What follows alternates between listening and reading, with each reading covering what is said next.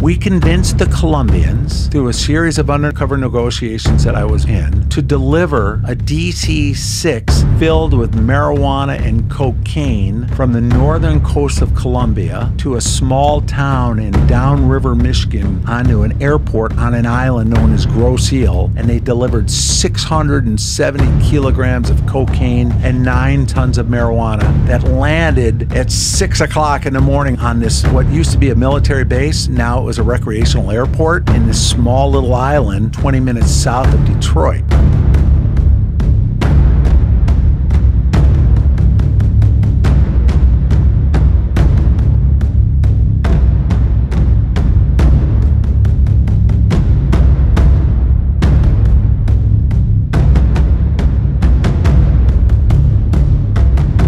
So I had no idea until you got in the car today that it was you who was the DEA agent on the plane with Pablo Escobar's wife and son when they were trying to get to Frankfurt, Germany, shortly before he got whacked in '93. That's exactly right. It was me. And before they got on the flight to Frankfurt, they also had tickets to London. And little people know that. So I didn't know where I was going until they got on the plane. And it was just you. There was no one else. No, there was 2 other Colombian National Police officers that traveled with me.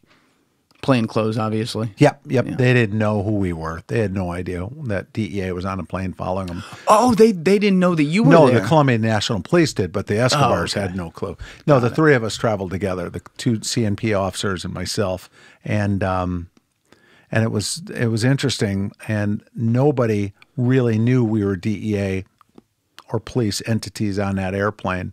No one, not the flight attendants, no one. It was just us, and our whole goal there was to monitor the Escobar movement, get them kicked out of Germany and returned back, because we realize when you chase a fugitive, when you're after a fugitive, the whole key to finding most fugitives is the family.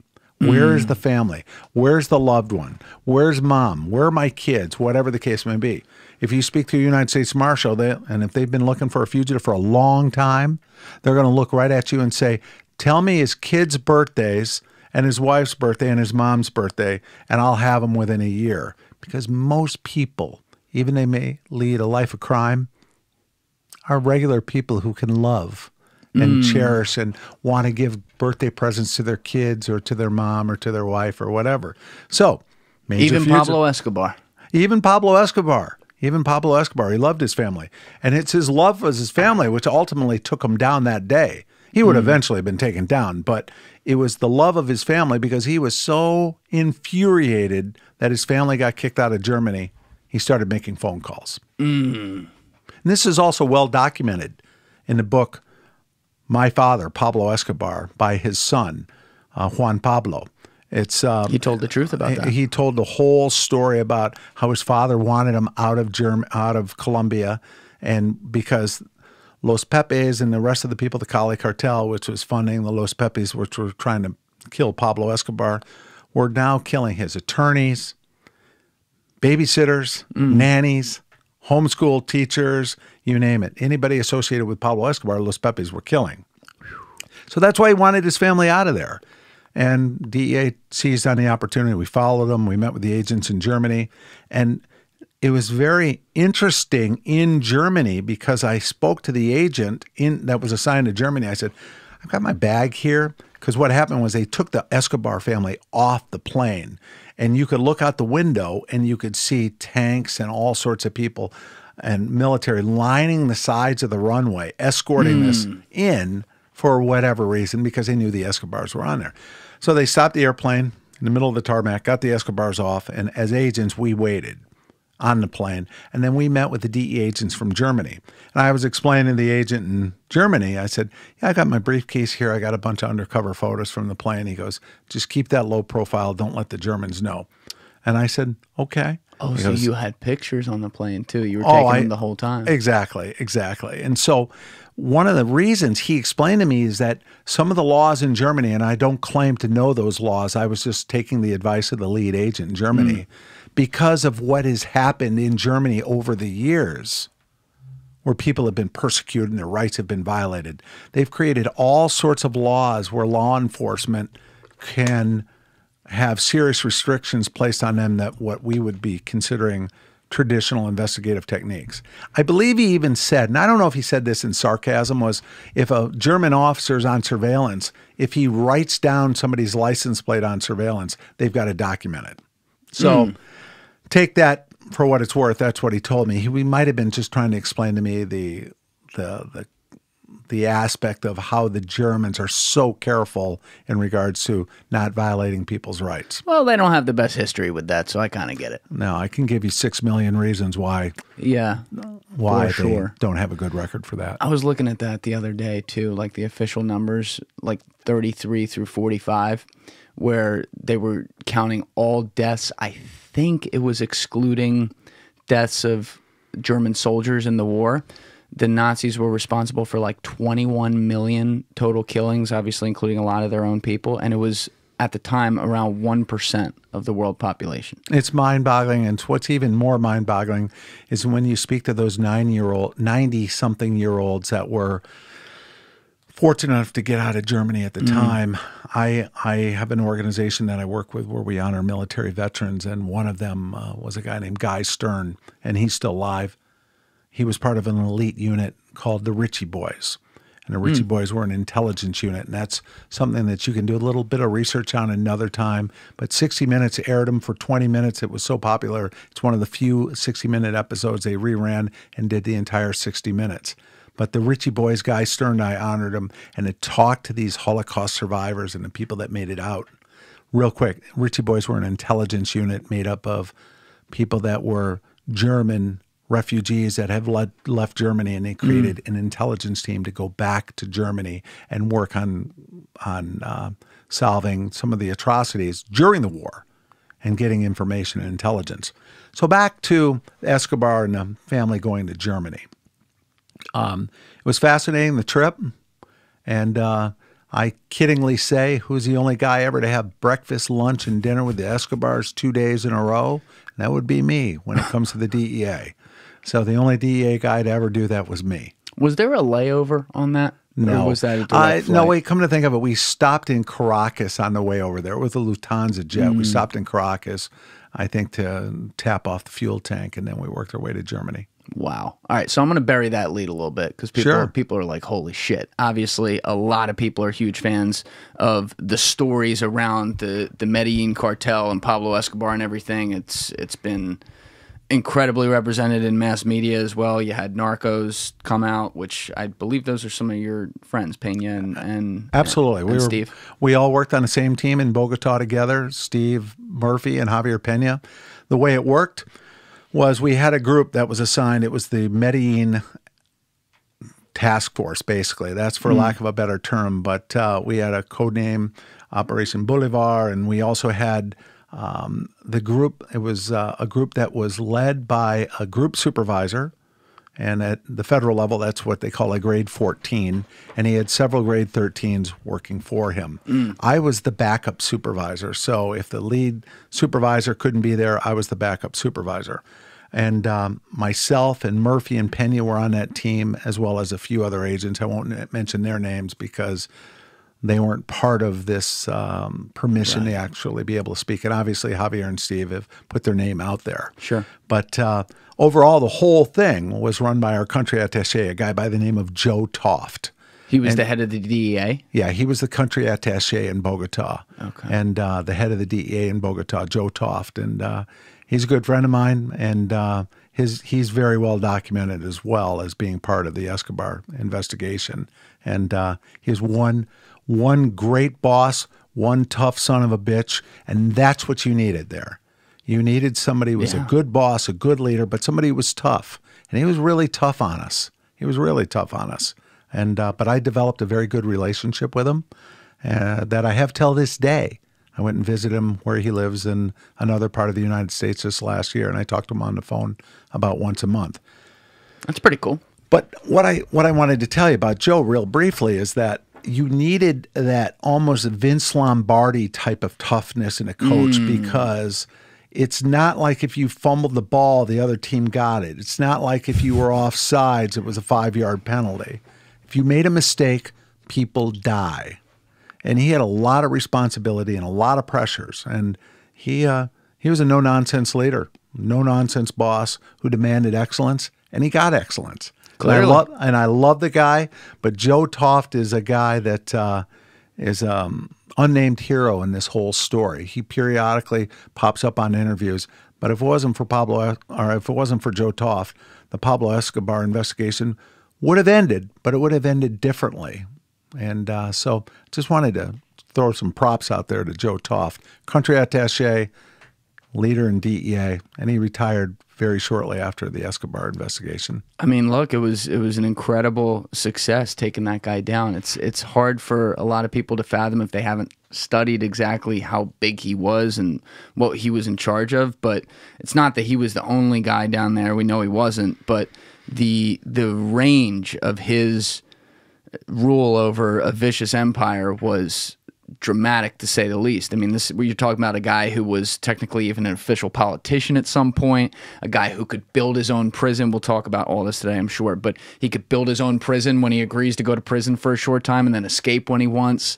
You know, he would buy off entire neighborhoods, and all the while he's sending kilos and kilos and kilos and kilos and kilos of drugs all over the world, and to say nothing of obviously the United States, where there's a huge market. And, you know, it's wild to me that this was only like 30 years ago. This is not that long ago. And it's also wild to me that we see a lot of these same problems still today, less from Colombia in this case and more from Mexico. But, you know, the circle of life there is certainly interesting. Before we get to all that, though, what about you? Where are you from? How did you like dream of being a DEA agent? I know you couldn't have, because it wasn't even around till the 80s.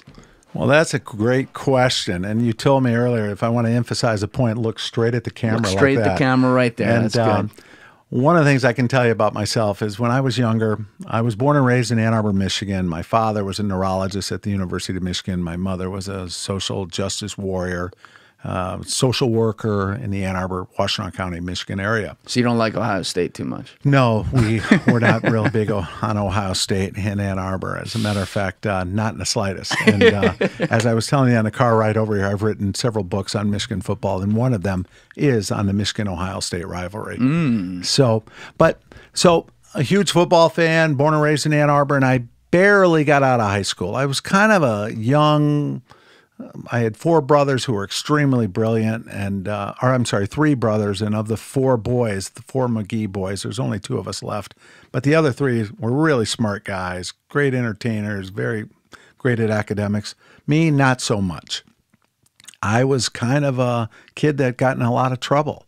Nothing that would send me to prison, but definitely stuff that was very mischievous that would give me the label of, if he's not careful, he's going to be a juvenile delinquent. It was more than throwing snowballs at cars. It was sometimes borrowing bicycles that didn't belong to me, whatever the case may be. That's okay. But that's when I was a young teen. And then I got into high school and I met somebody. And that was a police officer. Her name was Tanya Pageant. And Tanya took a liking to me, would talk to me. I always liked talking to her about police stories. And she said, well, it's a great career. Shortly thereafter, they had a summer camp. And I was just talking about this with a major from the Michigan State Police yesterday in the gym. And that summer camp was for kids that wanted to go into law enforcement, for 15, 16-year-olds. I graduated first in that camp. The prize was I got to ride in a Michigan State Police helicopter. They had a summer camp for like would-be cops? 15, 16-year-olds. It was put on by the Kiwanis, the Michigan State Police, and the Ann Arbor Police. Very similar, like an explorers camp. We camped out. I was looking at the schedule the other day. I pulled out the book so I could show it to the major from the state police. I said, Joe, take a look at this. They had us up at 6 in the morning, and we had classes till 9 o'clock at night, 6 days in a row. So I just really liked law enforcement, and I liked the idea, the excitement, and things of that nature. And graduating first in my class, my mom says, hey, you know, you can do this. You can become a productive citizen. You're not a fuck up. Exactly. But I will tell you, on my 18th birthday, I went out with my buddies. We went celebrating. When I got home, obviously we'd probably been out having a few cocktails. I got home. There's a note on my pillow from my mother, who worked in the criminal justice system. She says in this note, I open it. It's hand-typed, signed at the bottom by my mother, written on customized stationery from the county pretrial release juvenile justice program. says, "Dear son, I want you to know as of 2 minutes ago, it was past midnight when I'm typing this, and you officially reached the age of 18. Oh, no. Which is the legal age of an adult in the state of Michigan." And then she went on to say, "If you are to get into problems and commit a felony, you will be taken directly to jail, and you will no longer be able to call your mother to try and smooth the situation out with the juvenile justice authorities." Shit. Mom wasn't messing around. And then at the very end, it said, "Happy birthday." And she signed her name like she was signing an official document. But by that time, I'd already gotten all the, gosh, what's the word I'm looking for? Just the call to want to be. Well, the call to want to be, but I had already gotten out of my system all those antics that kids do and pranks and things like that, you know, and I was past that. So I ended up going to school. I didn't have the greatest grades in high school. I went to Northeastern University in Boston and spent 1 year there, got on the dean's list 3 times in a row, studying criminal justice. I really loved the topic. Transferred to Michigan State. Ended up graduating first in my class. Wait a minute. You graduated from Michigan State and you're a Michigan man? Yeah, a lot of people ask me about that. I don't know about that one. Well, a lot of people ask me about that, and I have a fun story about that in a minute. But in conclusion, I ended up getting my bachelor's and master's from Michigan State, and I graduated first in my class for bachelor's, and I ended up also going to Michigan for a while to work on an exercise physiology degree. Okay, all right. But what I was going to tell you, the story about Michigan State, I was a walk-on kicker at Michigan State when Darryl Rogers was the coach. I ended up getting cut because they recruited a guy named Morton Anderson. Oh, yeah. And Morton Anderson's in the College Football Hall of Fame and the Pro Football Hall of Fame. But I'll never forget, I was at home, summer vacation, and I went to a house, a barbecue, and Bo Schembechler, who was a family friend of ours, was at the party with somebody else, and I'm in the living room, and Mrs. Pilcher looks at me and she says, "Hey, Kenny," this is right in front of Bo, "now that you're going to Michigan State, who are you pulling for in the big game in the fall?" And there's Bo staring at me like, what am I going to say? I mean, I've idolized this guy, played Little League with his kids, and to this day, I'm very close with the Schembechler family. And he says, he looks at me and he could see that I was struggling to even speak because I idolized Bo. And he looks at me and he says, "Kenny, before you answer that question, let me tell you one thing. I would think very little of anyone who wasn't rooting for the school that they were attending." And then he just stares at me. And I said, "I understand, Bo. I got it. Thank you so much. And I graduate in a couple of years and I'll be back." So he was that was not what I expected him to say right there. But he was a legend. That guy's in the Hall of Fame, right? Oh, absolutely. He's like in everything. Absolutely. Absolutely. And a lot of people don't know that Bo was also a coach at Ohio State at one time. I didn't know that. Bo worked for Woody Hayes at Ohio State. So being raised in Ann Arbor in the shadows of the big house, it was an incredible time. I learned a lot, met a lot of great people. I often talk about young people today need 3 things in life, in my opinion. 3 things. If I was a parent of a young person today, I would strive to have my child have 3 things. And that is heroes, mentors, and role models. And Bo Schembechler was all 3 of those things to me. Wow. Thanks for asking. That was a good trip down memory lane. Yeah.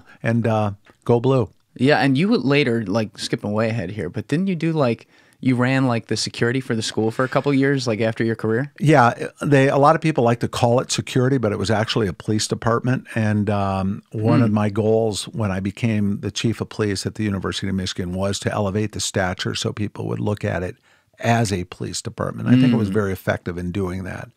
From having advanced tactical units to enhancing the detective bureau, increasing awareness of the sexual assaults on campus. I made it much more of a police-oriented agency as opposed to a security agency, and I was proud to do that. However, sometimes your dream job is not your dream job, so I left after a couple of years at the University of Michigan and went on and pursued other things. But it was some of the best times I ever had in my career was being the chief of police at Michigan. But then again, sometimes it was also some of the most frustrating times.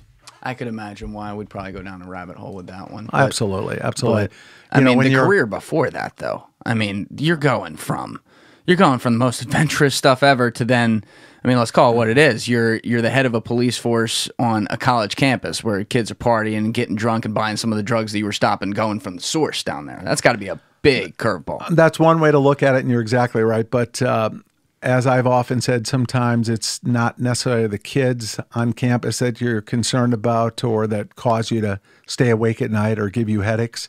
It's sometimes the administrators. And sometimes the administrators want the images of the university to look a certain way. And when you're a retired federal agent who really believes in truth and justice in the American way and salutes the flag and does all of those things, you can still love the university. You can love the sports programs and things of that nature, but you can also be somewhat frustrated with some of the direction that the people above you want you as a law enforcement leader to take. Hey guys, if you saw the previous 2 episodes, you probably heard me announce that the Patreon is officially live. I want to take a moment 2 weeks in to thank everyone who has joined that. I do not take that lightly at all, and it is more initial support than I anticipated, so I'm very, very grateful to see that. And besides the Patreon, we also have the channel Julian Dorey Clips live. It's been up since January 2nd, I think. We are posting daily mid-form clips on YouTube. You can access it by hitting the channels panel on my main page on YouTube, which it says Julian Dorey Clips, and there it is. Hope to see you guys subscribe. Other than that, back to the episode. So, I'm not there anymore. I'll let you I'll leave that one I'll right let you there. come to your own conclusion. But I still love the sports teams, go to all the games, and when I was talking about honoring a veteran, that's where we honor the veterans at the Michigan football games, and we get them on the field in the second quarter. Cool. Second quarter of the game, you march this veteran on the field, and 110,000 people stand up and cheer. It's outstanding. Gives you chills. Very cool. Okay, that's a really, so really cool thing. That's me in a nutshell. And then I graduated from Michigan State. I also went to the police academy during that time. Did you have, I'm just curious, I'm sorry to butt in, but Sure. like, did you have some sort of experience when you were in high school or college or something where you got passionate specifically like on the subject of drugs, or did you kind of fall into that career? No, that's a great question. That's an excellent question. And real quick, because I didn't make the transition from college straight to the DEA. Right. There was a 4-year gap there where I worked at the Jackson, Michigan Police Department as a patrolman, and I also worked as a firefighter because I was laid off for a little while. And that was a good training ground to learn how to be a professional police officer. And I saw a lot of things that gave me a lot of experience. Had a Michigan State police trooper get shot and killed, and I was with him when he died on the side of the highway. And, well, he died in the hospital, but I rendered safe first aid to him until we got him to the hospital in the back of an ambulance. And I had a firefighter, building collapsed. He died. I lived. So a lot of interesting things for those first few years as a young patrolman. So the age of innocence is It's gone. Once you see a state trooper with bullet holes in him on the side of a snowy highway on February of 1982, and you're just some 23-year-old kid, it changes you a lot. How did you deal with that? Well, I was young enough that I didn't have PTSD and things like that, and I looked at it more as a learning experience, but it's a tragedy. And I also learned, I have a feeling that I've always had this saying, and that is, take life's tragedies and turn them into treasures. So that tragedy led me to say, okay, whenever you're in a uniform, always make sure you have your bulletproof vest on. This trooper had bulletproof vest on, but it didn't have side panels. Ironically, his wife, after he died, created a strong grassroots movement to have police agencies require bulletproof vests to have side panels on them. Because one of the reasons Trooper Craig Scott died was one bullet went in here through his side, one went into the lower right-hand side. And so she took that tragedy and turned it into a treasure, and has probably saved numerous lives in law enforcement since then. So I was young enough that I used it as a learning lesson, and the same thing when the firefighter died in front of me. And because it was an arson, I had to go to his autopsy the next day and catalog the autopsy and document it. But it was those things that It was no longer, oh, you're driving in a patrol car, you take your car through the car wash, you wave to people, you go take a little complaint. There might be a B&E, might be a stolen bicycle, might be a slip and fall. Who knows? Who knows? And then that happens. It changed everything. So let me get back to your question about the drugs. And so I was, as a patrolman, I decided I wanted to try and become a federal agent. So I ended up applying to the DEA. And what year is this? This is in when I applied for DEA, it was probably around 1983. I ended up getting hired in September. No, I take that back. I had applied much earlier, right out of college. And here's what happened. And here's a good story for your listeners. And that is, when you're in an interview, always tell the truth. So what happened was, right out of college, I applied for the DEA. And we're going to get to the passion about fighting drugs and all that in a minute. And what happened was, I ended up having a situation where in high school, I had experimented with marijuana. At the time, if you smoked marijuana at any time in your life, you were bounced from the application process. That's tough. A lot of people getting bounced. So that was in the early 80s, and I told the truth, and I'm glad I did. And I reached out to some of my mentors, and I said, "This is the dilemma. Just tell them." And they said, "Tell them the truth," and that's exactly what I did. And that bounced me from the process. Well, it turns out the recruiter was also a graduate of Michigan State. 3 years later, he had my name on a list of people. He called me and said, "They have changed the policy. They now allow experimental use." And I said, "Outstanding." Now, what do they mean by experimental? By experimental, you could not have bought it or sold it and used it in a social situation due to one of a few different reasons: peer pressure, curiosity, and did not continue repeated use after that. Oh, so you just weren't like a repeated use guy then in that scenario? Yeah, I had tried some weed in high school. Right. You know, it wasn't for you. At this point in time, how many years ago was that? 50 years ago? I don't remember if it was 2 or 3 or 4 or 5 or 1 or 2. It just wasn't. Right. It wasn't something like, I'm like, "Hey, do you remember, brah, when we used to go back and get stoned in the back of your VW?"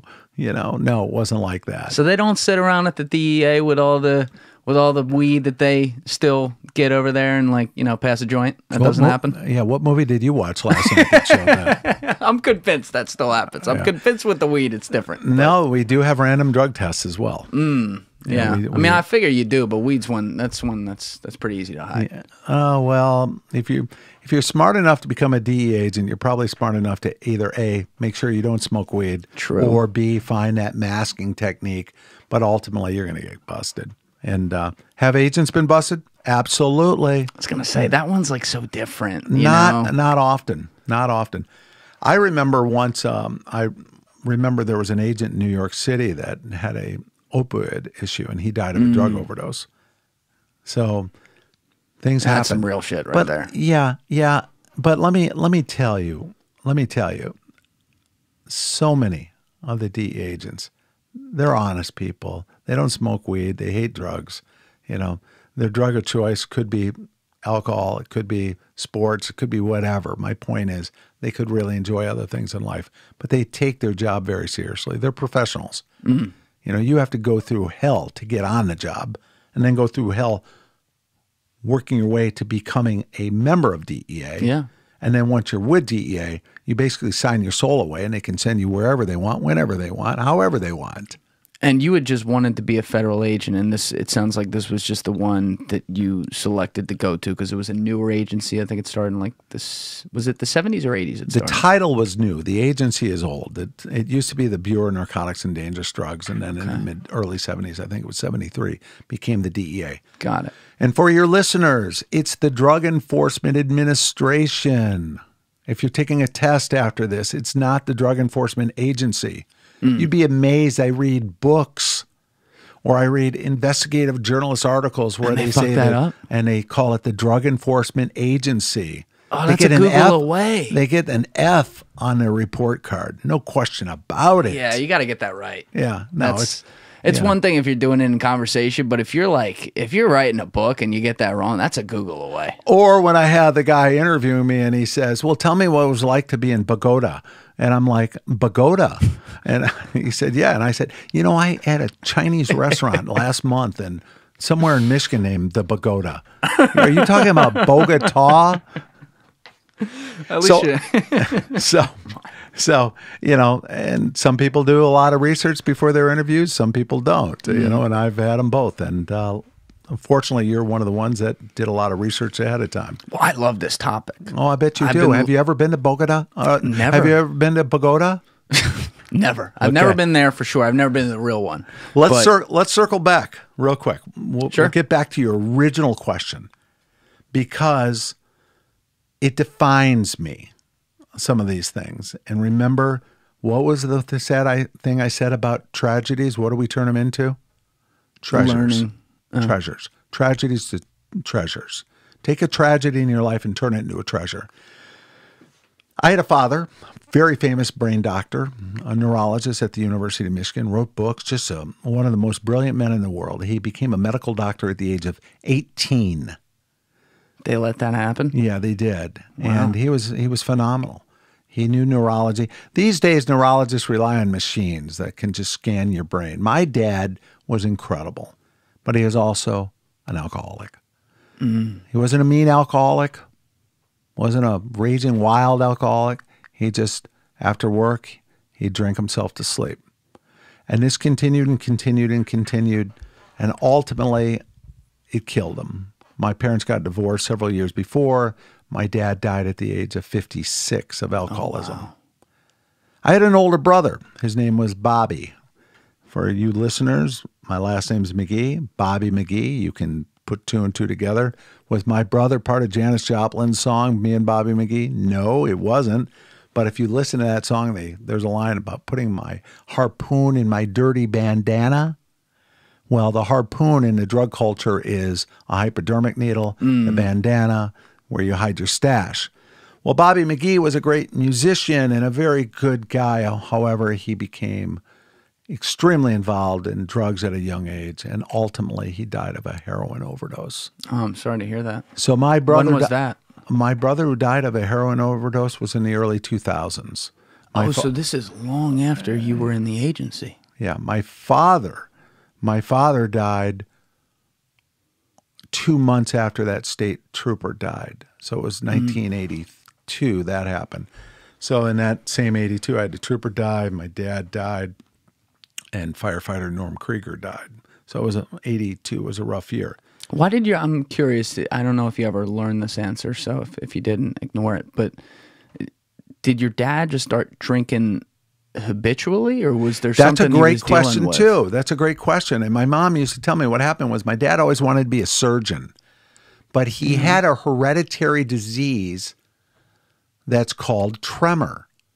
And there's more of a medical term that's a little more sophisticated. Yeah. So for those of you looking at me in the camera, his hands would shake like this. And there wasn't the medications to help tremor. And they said alcohol was one of the things. And my dad just started to drink, and he drank more and more.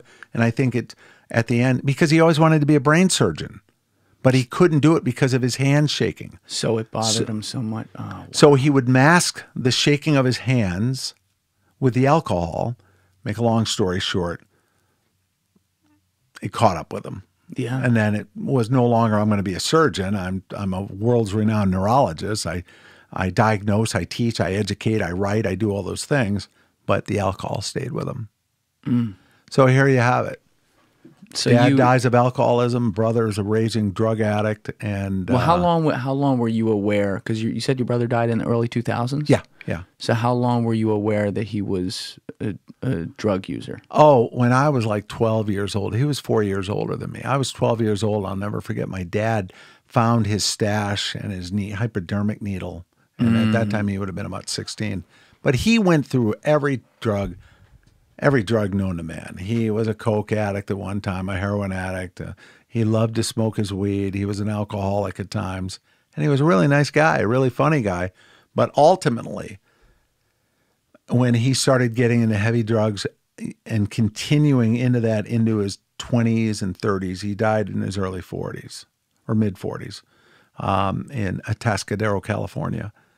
He died, like I said, of that heroin overdose. And ultimately, I had to kind of disassociate myself with him. I just said to him, Bobby, you know, I'm a federal narcotics agent and you have a serious drug problem. I love you like a brother, but you need to get help. When you get help, when you finally get clean and sober, and you've been that way for 2 years, call me, and we can reacquaint ourselves as brothers. So he did, and we got reacquainted for a while, and then he slipped again, and he never got better. Wow. So. Yeah, it's, you know what, it's the kind of thing when you're talking about substance abuse of any kind. Anyone out there who's fortunate enough to have a family, a bigger family, especially, statistics say, you know, we all have someone close to us in our life who dealt with that. I've had several in my life, and it's one of those things where you're almost fucked either way. You know, do you always be there as their shoulder no matter what, and then it just enables it? Or do you have to have tough love or something like that and make hard decisions as you seem to for a while there? And, you know, I just always try to remind myself I've only ever lived in my head.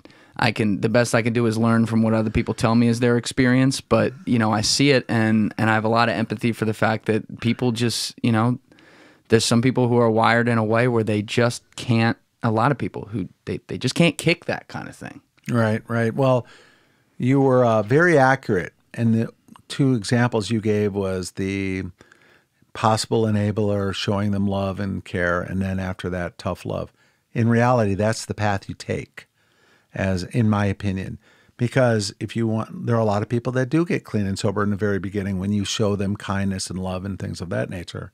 And then some people, it takes tough love. Yeah. So in the wide world of TikTok and my career, going to different places and speaking to different groups of people, there are always these people, and you're going to have this on this broadcast when people write comments.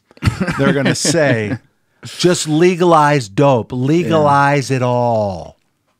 Legalize it, do that. You know, we wouldn't have a problem with crime if we legalize it. We could spend hours talking on that conversation. We could. And we absolutely could. But I'm a firm believer in that some of those people are the same people who say abolish the 3-letter agencies. And I often talk about this. And I just say, and believe me, as a narcotics agent and as a cop and as a guy that cares about society, I do not think we're going to arrest our way out of the drug war. I don't think that arresting every single person with drugs is going to solve the problem. Absolutely not. Absolutely not. There's a difference between drug users and drug dealers. And drug dealers prey on the weak, and a lot of those become the drug users, number one. Number two is those same drug dealers are the ones causing a lot of violence. Legalizing drugs does not take the criminal element out of it. And we could spend days talking about this topic, but I'm a firm believer. A quick question though. Sure. How does it not? The criminal element's going to be the criminal element, to be clear. I'm aware of that, and they're going to find their racket. But if you legalize drugs, is what you're saying, they're just going to move to something new, and that's going to be the source of violence? So you're creating a bigger problem? No, that's not what I'm saying. I'm not saying they're going to move to something new. There's still tons of marijuana being smuggled in the United States. Yes, you know, there's still tons of problem. And then what happens is, and let's take marijuana out of the equation here in regards to the legalization, because that train has left the station a long time ago. It's legal. And I embrace that, and I say, okay, celebrate it, do whatever you got to do. I don't smoke weed, but then again... I didn't know that. I don't smoke weed, but I don't care if you do. Right. It's as legal as an ice cream sandwich. You know, just whatever. It's not part of the conversation anymore. I'm talking about cocaine, heroin, methamphetamine, and some of the other drugs. We'd create, if you legalize cocaine, heroin and methamphetamine, the addictive natures of those drugs. Imagine what society would become like. I have a theory. It's called the M&M theory. Do you like M&Ms? I like M&Ms. I've been in your house. You have a beautiful office here. I don't see any M&Ms around here. I'm not, my great-grandmother, when I was very little, she would keep a cup of M&Ms on every table. And exactly. she was the last person I knew who did that. And what would happen when you went there? I'd eat fucking all of them. You'd eat them all, Yeah. exactly. Yeah. It's what I call the availability. But there are some people that wouldn't eat them all. But it's what I call the M&M theory. Availability equals consumption. The more things are available, the more subsections of society will consume. Of that group, those that consume, some of them will have that addictive gene and become addicted to cocaine, methamphetamine, or heroin. But remember, I said I don't think there's a way to arrest our way out of the situation, and I don't believe legalizing drugs. I still believe in what is a 360 approach to look at it all the way around, and I created an acronym, and the acronym is PETER. It stands for Prevention, Enforcement, Treatment, Education, and Recovery. So that's the way I look at it, and I think a lot differently than a lot of DEA agents as well, and that's one of the reasons I think why I was so successful. And that I have the theory, and that in order to be a successful law enforcement leader, a successful cop, and a successful detective, you sometimes have to have the ability to think outside the, and what do you say? Think outside the what? The box. You say the box. I say think outside the badge. Think a little bit differently. Don't think like a traditional cop all the time. You catch a guy with a small amount of heroin, maybe he doesn't need to go to jail. Maybe he needs to go to rehab immediately. Or maybe you defer and you don't charge him with a felony and things of that nature. Yeah. Or think outside the badge. Yeah. How are you going to attack problems differently? Yes. How are you going to find fugitives differently? How are you going to do this differently? And that's great. That's great to hear you say that. You absolutely. don't hear that a lot from guys that come from a position like yours. It's a little bit more, by the book. Well, it's called, they call it a drug war, and there's a reason for it being a war, and that is it kills. Drugs and alcohol have killed more people than all the world wars combined. Yes. And but there's a question. So alcohol is legal. Exactly. Now, what it sounds like to me, and this might be very fair, by the way, but you have different, it's like in your mind, and I'd probably agree with you, you have different grades on it. So as an example, I view someone drinking and someone using heroin as two very, very different things, right? Like the level of the damage that can do to you. Absolutely. Right? So you're kind of separating out, like you look at alcohol and weed and where that is, and then you say, okay, but to use your exact terms, cocaine, methamphetamines, and I think heroin is what you said. Yeah, do those opioids. Okay, so those are the ones where you're like, when we're having this overall conversation of legalization, I think you were saying availability is going to equal use. Availability equals consumption. That's the M&M theory. Your grandmother subscribed to it. Great-grandmother subscribed to it in a certain way. A lot of people want to make the comparisons, alcohol, marijuana. And a lot of times when I've given speeches, I say, I'm glad you bring that up. Alcohol's legal. Look at how many millions of people have died because of it. But you want to make the comparison, we'll continue. 9 out of 10 people who drink don't drink to get high. It's a social thing. They drink one drink. They have a beer after they mow the lawn. They have a drink at dinner, whatever the case may be. So 9 out of 10 people don't have a problem. And look at all the devastation it's caused already when it's 1 out of 10. Weed, 9 out of 10 people who smoke it normally smoke it to get high. And that's the objective. So my point is, they're very vastly different in and of themselves as well.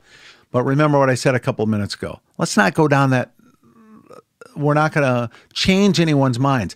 And that's the other thing about TikTok that and some of these other questions that I have to answer in public. What's your TikTok page, by the way? It's called The DEA Guy. It's a great page. People should go follow it. But we'll talk about it more later. Just want to make sure we got that. So, and maybe one of these days on TikTok on The DEA Guy. That's my third time for those of you counting. And some of you are right now going, do that. Go follow. Okay? Go follow. But when I get to ask this question, I already know what they think. Yeah. And that is, what do you think about legalization? I can tell you, I've been asked that question 1,000 times. I can tell you on one hand, there's only less than 5 people that were against legalization that asked that question. So the nature of the question and my reading of people over the years is when they ask that question, I already know what their answer is. And no matter what I say, I'm not going to change their mind. But they say, hey, I got a DEA agent here. You know, I got this guy, et cetera, that knows all about the drug world, the drug culture and all that. And those are the same people that hadn't heard me speak about prevention, enforcement, treatment, education, and recovery. Well, I think a lot of it is people look at the failures of those systems in the past, the failures of the quote-unquote war on drugs and what that did. I'm not talking specifically about the DEA right now. I'm saying like in general, when you look at it across society, the failure of the rehab industry, which is really, you know, I'm glad for some people it works, but it has something along the lines of a 3% success ratio. Look, I worked in finance. I was around some of the financing of some of those types of places and saw some things or heard some things, I should say, that I can never really unhear as far as some of the corruption that goes into that. And I think people get frustrated with that, and they want to then, like everything else in the world, every reaction gets an equal but opposite reaction. And so they want the total opposite. To be clear, on counting on your hands with the people who are asking that question, I don't have an opinion yet on what that is. If you ask me right now, I would say no, I'm not going to legalize everything. But I would say, like, how do we look at like your availability problem, for example? Because I'll tell you, nothing shocked me at college except one thing. And that was great. That, like, I went to college and it was kind of exactly what I expected. I had a good time, but it was like high school, but on steroids. Everyone had fun. Great experience. The one thing that shocked me, though, that I did not see coming, was that the number of people who used blow in college was stunning. By my senior year, it was used, and I would use this word, excessively more than marijuana. And I was like, you know, my line was always simple. I was like, can kill me, right? So if I had a line of like what I was going to do, I always fell on the side of, all right, I'm going to drink some alcohol and smoke some weed because I got to drink a lot of alcohol for that to kill me, and weed's not going to kill me. Coke was always something like, oh, I don't want to be Len Bias. You know, that shit can stop your heart. And it also looked like a really, really good time. And I'm like, I feel like I would like that a lot. So I never did it. But the number of people who did was shocking. So when we're talking about availability with black markets, and we're going to be laying out where this all comes from and how you are intricately tied to that. Absolutely. Like, no question about it. How do you stop that? Well, just imagine if it was available down at the local Packy liquor store for you to buy. Hey, let's go down and buy an ounce of Coke. The price is only $90 today. They're having a special, or it's a two ounces for one, or whatever. Imagine all those college kids, et cetera, and some of them end up like Lenny Bias, or some of them end up like John Belushi, or some of the other folks. But my point is this, and I like the parallels that you gave when you talked about cocaine over here, and you talked about marijuana and alcohol over here, and then you used the word, I think 2 or 3 times, line. Yeah. No pun intended. A line. I got it. But that's exactly where I thought you might be going to when you had that there. So no pun intended. Good play on words. So we could talk the drug legalization and all that stuff. Some people say, oh, you know, you're just a hardcore DEA agent. Look at him. The guy, you know, he's got his head shaved. You do look like a cop. I got to tell you, whatever the case may be. Should have seen me when I was younger. As I told you earlier, I didn't look like one. And you know, and so my point is, I do come up with life experiences that show me a lot of different things. I will never believe that cocaine, heroin, and methamphetamine and some of the other drugs should be legalized. Marijuana, fought that fight. Government fought it. Everybody else fought it. Whatever the case may be, it's over there. Put it in the past. When you have your when you're really pro this and you have your 13-year-old daughter come home stoned 3 days in a row and she says, yeah, I was smoking weed at school, age changes opinions sometimes. It does. I'm like, what do you mean you're smoking weed? Well, Dad, I heard you and Mom talk about it. You said it should be legal. Some people use it for medicine.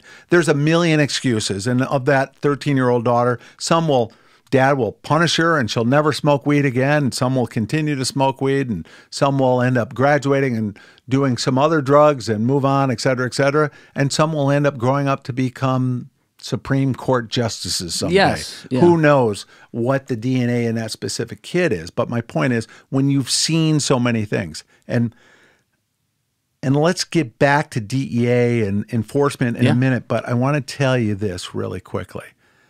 The biggest opponents of legalizing of marijuana are former marijuana users that go to NA, Narcotics Anonymous, and AA meetings. You go in there and you talk to them and they're like, dude, you wouldn't believe it. They say it's not addictive. Well, it might not be physically addictive, but psychologically, that's all I ever did. I woke up, I smoked weed all day long. I lost my family, I lost my kids, I lost my job because I was a stoner the entire time. Those are the people that the monster, Godzilla, grabbed them and squeezed them and shook them and said, you know, I'm your bitch now. Yep. I don't think anything's 100%, Ken. Yeah, and exactly. I think there's always going to be with any type of substance, I don't care what it is, there will be people who go down the wrong way with that. I know people, like when you give me that example, I can think of people in my head that I knew in college that I thought to myself within a week of knowing them, you know, weed is not good for you. Yeah. Like you really shouldn't do that. It's the society we live in, and everybody's got an opinion, and I've got mine, you've got yours, and some of your listeners will have them, but that's just one of the things. I mean, if you want to legalize the hardcore drugs because you think it would take the criminal element out of it, you know, sorry, you're wrong. You've had maybe a drink and you think that's a great idea. It's not if you really study it. Let's get back to some really cool stuff dealing with, as opposed to helping people at NA meetings, AAA meetings, and things like that. It's good context, which is really so people can see how you think. The truth of the matter, it is really cool when you mentor somebody that had a drug problem and they later on come up and say to you, you saved my life. That's a cool feeling as well. And you've done that? Oh, absolutely. Oh, wow. My wife and I, we like to mentor young people. And for some reason, some of these stray pups gravitate towards me because as hardcore as you can be, and you know my background and you know some of the violence and some of the things I've seen, that the key elements of being a good person, in my opinion, is being compassionate towards your fellow human being. I might have told you a couple stories, but there was another one. My partner and I arrested a guy in South America. He had murdered 30-some people in Puerto Rico. And when we were taking him to the plane to extradite him and send him back, we didn't extradite him. We expelled him from Colombia, as a matter of fact. You what? Expelled him. Expulsion. It's like the country kicks you out. Yeah, yeah. You get expelled. Yep. We took him and we got him a hamburger on a drive-through on the way to take him. And just because we knew he'd be sitting in a Puerto Rican prison probably for the rest of his life. That is, unless he escaped somehow. And like that other guy I was telling you about, we arrested that escaped with a helicopter from the Puerto Rican prison. But my point is compassion. You got to be compassionate, in my opinion, besides knowing that you're going into violence and you're in a very dangerous field, et cetera, there's times in your life where you can find compassion for people. And I tell this story briefly about a guy that I arrested that kidnapped and shot 2 agents. And as we're getting ready to put him on the plane, I said to him, you're going to be in handcuffs on a plane for the next 5 hours. Do you need to use the restroom or do you need any water? And we videotaped this whole thing. And later on, I was showing it to my mom. God bless her. I mean, it was the video that we took because we never wanted him to accuse us of harming him, like putting the handcuffs on too tight. He had kidnapped and shot 2 agents. So is that the guy you carved the initials into the handcuffs? Exactly. Into the handcuffs, because I went on his name was Rene Benitez. I was on a 6-year quest to capture this guy. But my point is, my mother watched this video.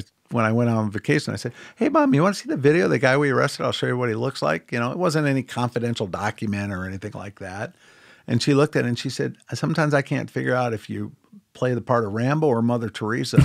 This guy kidnapped and shot 2 agents and left them for dead in the jungles of Colombia, and you're offering them a glass of water? And my point is, just be compassionate towards people. Well, as a broad question from your entire career on that exact kind of wavelength, did you ever find yourself feeling... Do you ever find yourself feeling empathy for some of the really bad guys once you got them and really learned about where they came from and how they ended up being this monster? Not really, because there are a lot of people that came up the same way. The same way that didn't become monsters. They became laborers. They went to school. They construction workers, whatever. They led a life. They had 2 or 3 kids. They didn't live a life of violence and crime, and not really. Not much empathy towards major drug dealers, especially the ones that walked down the path of violence that would eliminate the competition through homicides. I told you earlier about the FBI top 10 fugitive that I arrested named Armando Garcia. I don't think you told me about that one.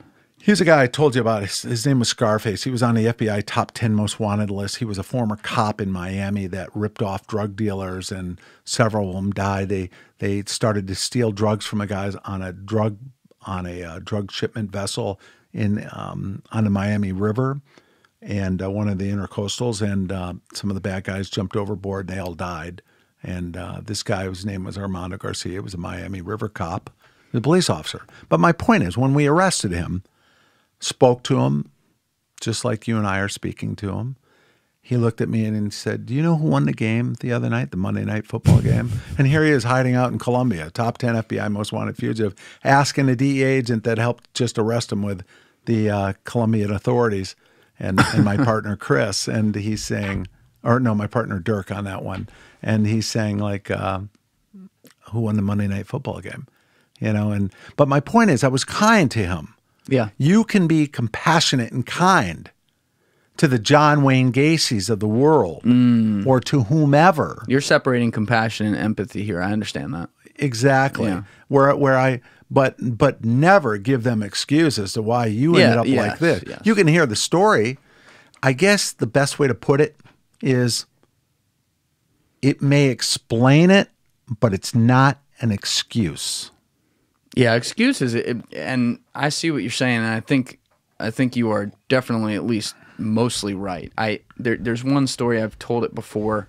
I think it's been a while though, but I always think about this one because I do think sometimes there's circumstance with things. A really, really close friend of mine from college, Josh, was actually on this show, number 54. He grew up in the Bronx, and he's a really, really smart guy.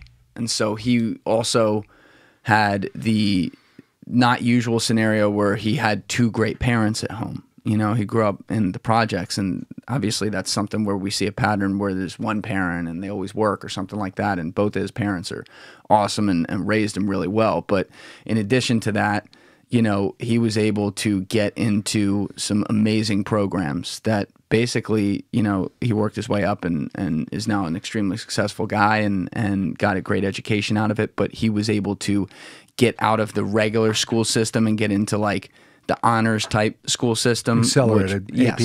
Yes. And then eventually that got him to be able to go to school outside the city before college. So when he got into the program that sent him away to high school, he comes back home. He's like 14 years old, I think it was. He comes back home to the Bronx, and he's coming up on the corner, and he sees one of his buddies he grew up with who just wasn't as smart as him on the corner, and he knows what it is. The kid's strapped, and he's working for the neighborhood business. Somebody. And I give the friend a lot of credit for this. The friend saw him, and he wasn't like excited to see him, but he smiled, walked up to him, dabbed him up, and he said, "You doing good?" And Josh's like, yeah, it's going well. And he goes, "Listen to me. You're going to walk across that street, and from now on, you walk on that side of the street. You need to keep doing what you're doing. This is not for you." And he walked across. They kind of looked at each other. They had a moment, and there was an understanding there.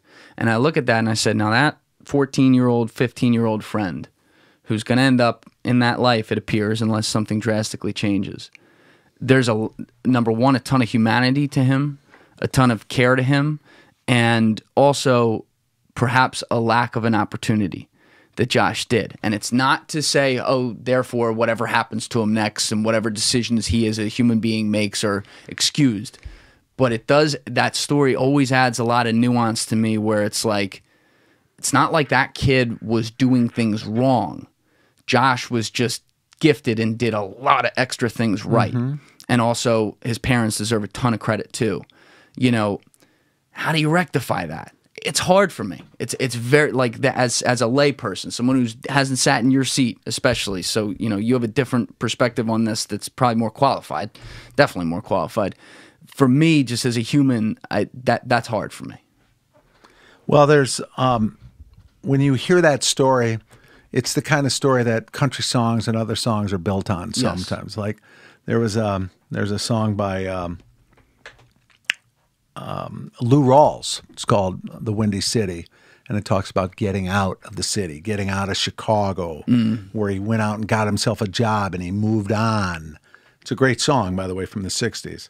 There's another song, I think the author's name is Don Williams. They called him the Gentle Giant. He talked about leaving his country home where his best friends burn themselves up on bourbon and speed. And he says, I learned to talk like a man on the 6 o'clock news. So about people escaping that area.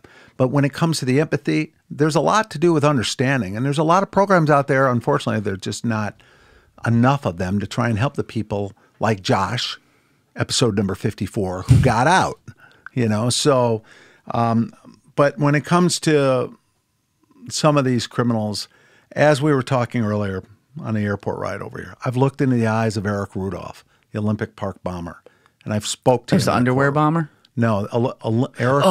Eric Rudolph, 96 bomber. Yeah, right. Eric Rudolph, the Olympic Park bomber. I've looked at him and I've spoke to him in a courtroom, and I've seen the evil in his eye and I've heard the evil in his voice. You talked about the underwear bomber, who's got a name that 99% of the people could not even pronounce, so I won't even bother with it right now. But I looked at him dead straight in the eye on Christmas Day, December 25th, 2009, and I saw the representation of evil in his eye, and there was no way I was going to ever change this guy who was indoctrinated into wanting to blow up airplanes so he could kill as many Americans as he could. But I saw him. I spoke to him. And then speaking to the FBI top 10 fugitive when we arrested him, or Rene Benitez, who kidnapped the 2 federal agents in 1982. And a lot of these people that I've seen, and for example, Giovanni Littlejohn, the guy that killed the state trooper, looked at him in a courtroom, and he just looked at me, and there was something just vacant, that he just didn't understand the ramifications. All he knew was he was going to go to prison for life when he was found guilty. And it was just a formality. I mean, we knew he did it. It's just a matter of going through the courtroom process. So you see some of these people. And on a final note, what I'll add on that whole topic is every now and then, which happens a lot, meaning if you're involved in a lot of things, every now and then means a lot of situations. How many times have I actually had a guy say to me, you know, that I've arrested, whether it be with a kilo of cocaine or whatever, 10 kilos of coke or whatever, or we arrested him after we worked undercover against him or whatever. How many of them have said, you know, I always wanted to be a cop when I was younger. I always wanted to become a police officer. And it takes me back to my childhood where there was that line that I speak about where I was doing juvenile delinquent stuff, just crazy things that kids do. And then I met a police officer who put me on the right track and got me interested. So mentors, role models, and heroes. There you have it right there. There it is. And those guys never had it. The ones that said to me, I always wanted to be a cop, you know, and now that day, that train left the station a long time ago when you decided to rob that liquor store or when you decided to start selling coke or when you decided to do whatever. So anyway. And one action builds on to all the others. That's exactly just how it goes. So it's been a, we can now break and say like kumbaya and all that stuff.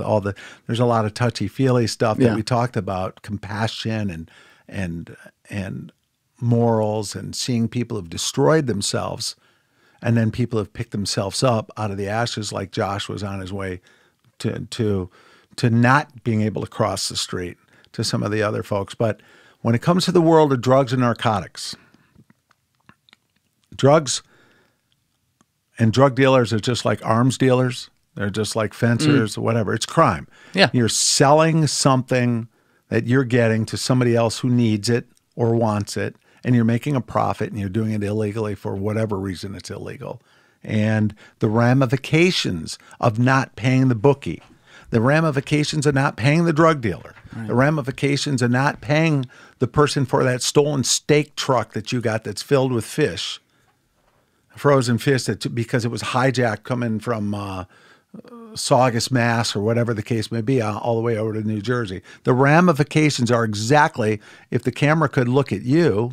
Yeah. It is looking at you. There you go. Here, yeah. It's boom, boom, boom. You know. So that little thing is not like just straight out of Compton. That's wherever it may be. It could be Barry Seal getting killed in Louisiana. It could be whatever. What's the old saying? Snitches get stitches. Yes.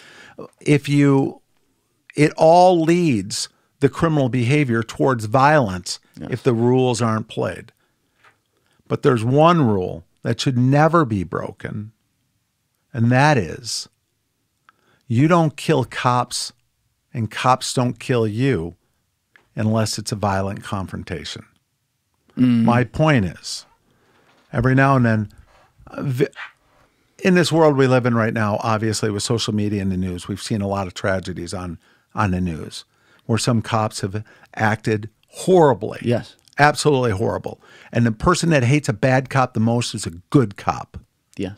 And for your listeners, please remember that quote, because you can tell that to anyone. I can guarantee you the people that hate bad cops are good cops more than anyone.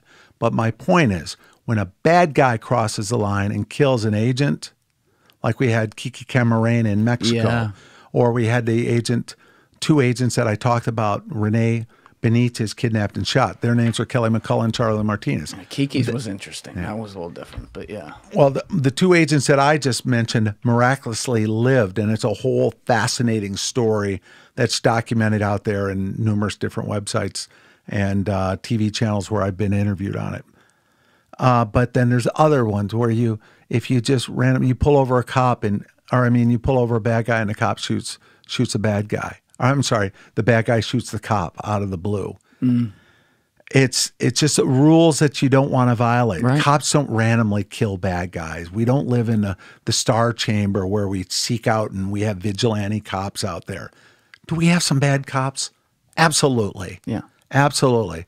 And fortunately, it's being brought to light, and slowly but surely the recruiting processes will change and other things will occur. And we'll make sure that we hopefully rid communities of bad cops. Yeah. But you talked about crime and these people who went the wrong way, compassion and ethics. My point is, all of those people that ended up getting into a life of crime that's moving dope, moving fencing, stolen property, high stakes gambling. There's an example. You legalize gambling, they still got illegal gambling all over the country. Gambling.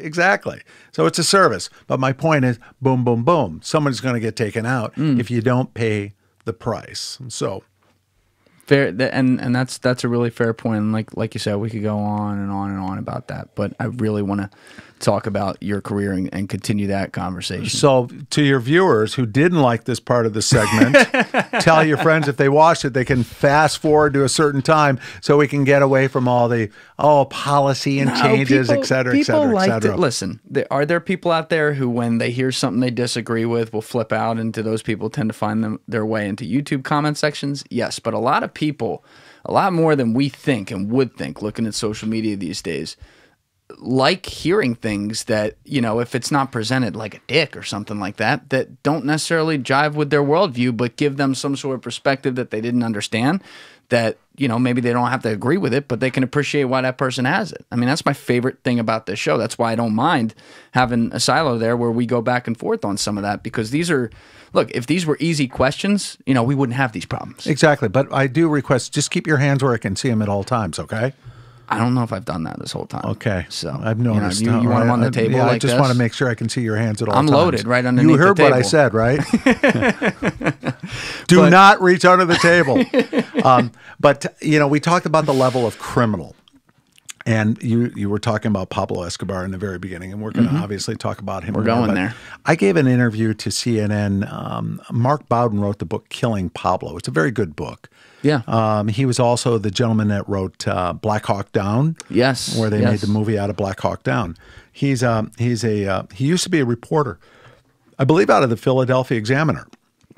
I think you're right And about he that. turned me on to another reporter by the name of David Zucchino, who worked for the Philadelphia Examiner as well, that wrote a story about those two agents that were kidnapped. But back to Killing Pablo and Mark Bowden's book, CNN did a special on Killing Pablo many, many years ago in the early 2000s.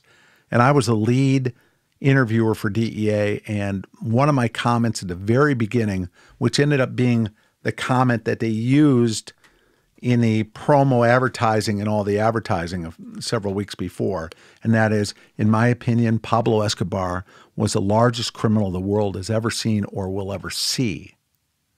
And then I said in the interview, if Al Capone was alive during the time that Pablo Escobar was around, Al Capone could have probably been a driver, maybe a bodyguard for Pablo Escobar. Meaning Pablo Escobar was responsible for thousands of police officers being murdered. Yeah. And ultimately, Al Capone goes down for income tax evasion. Right. You know, but he didn't nearly, I mean, you could count the time, probably less on one hand, that police officers were killed because of Al Capone. But you can count the times you need a calculator to count the times of how many police officers were killed. Thousands of them, as well as prosecutors and judges, people and you name it. in the government. It was crazy. And Pablo Escobar blew up an airplane, killing over 100 people to kill one person on the airplane. He didn't. Avianca airplane. It's one of those things where you can be a huge fan of the stories and stuff like that because it happened, you know, and it's wild to think about, as I am. But, you know, something that shouldn't get lost in it is that any cultural rewritten tales about Pablo Escobar being Robin Hood or being, you know, having a few good things, totally false, because anything he did that was remotely good, like building some neighborhoods and shit like that. Building neighborhoods, building hospitals, soccer fields, things of that nature. There was always a cost to it. Yeah, how many people died to get the money to get to that point exactly. Or what did he do with the people who then he viewed as owing them a favor? That's true. I mean, the guy was the ultimate extortionist, and I don't think you're wrong. I think that's, yeah, I'm trying to go through like my head of like famous criminals, especially over like the last 100 years. I think you're probably right. He was the guy. Well, he also created alliances and a network of people that would support him. Most of them were poor. For example, taxi cab drivers in Colombia, people of that nature that would be informants, not for the government, but for Pablo Escobar. Yeah. So they would notify him, hey, there's these two gringos that showed up, or whatever the case may be. It could. I feel bad if it was like the petroleum businessman that was going down to Medellin to put together some deal with British Petroleum or something like that. But so he did that. He created those alliances, and it was a great marketing tool for him. It allowed him to stay alive. It allowed him to get information. It built his network.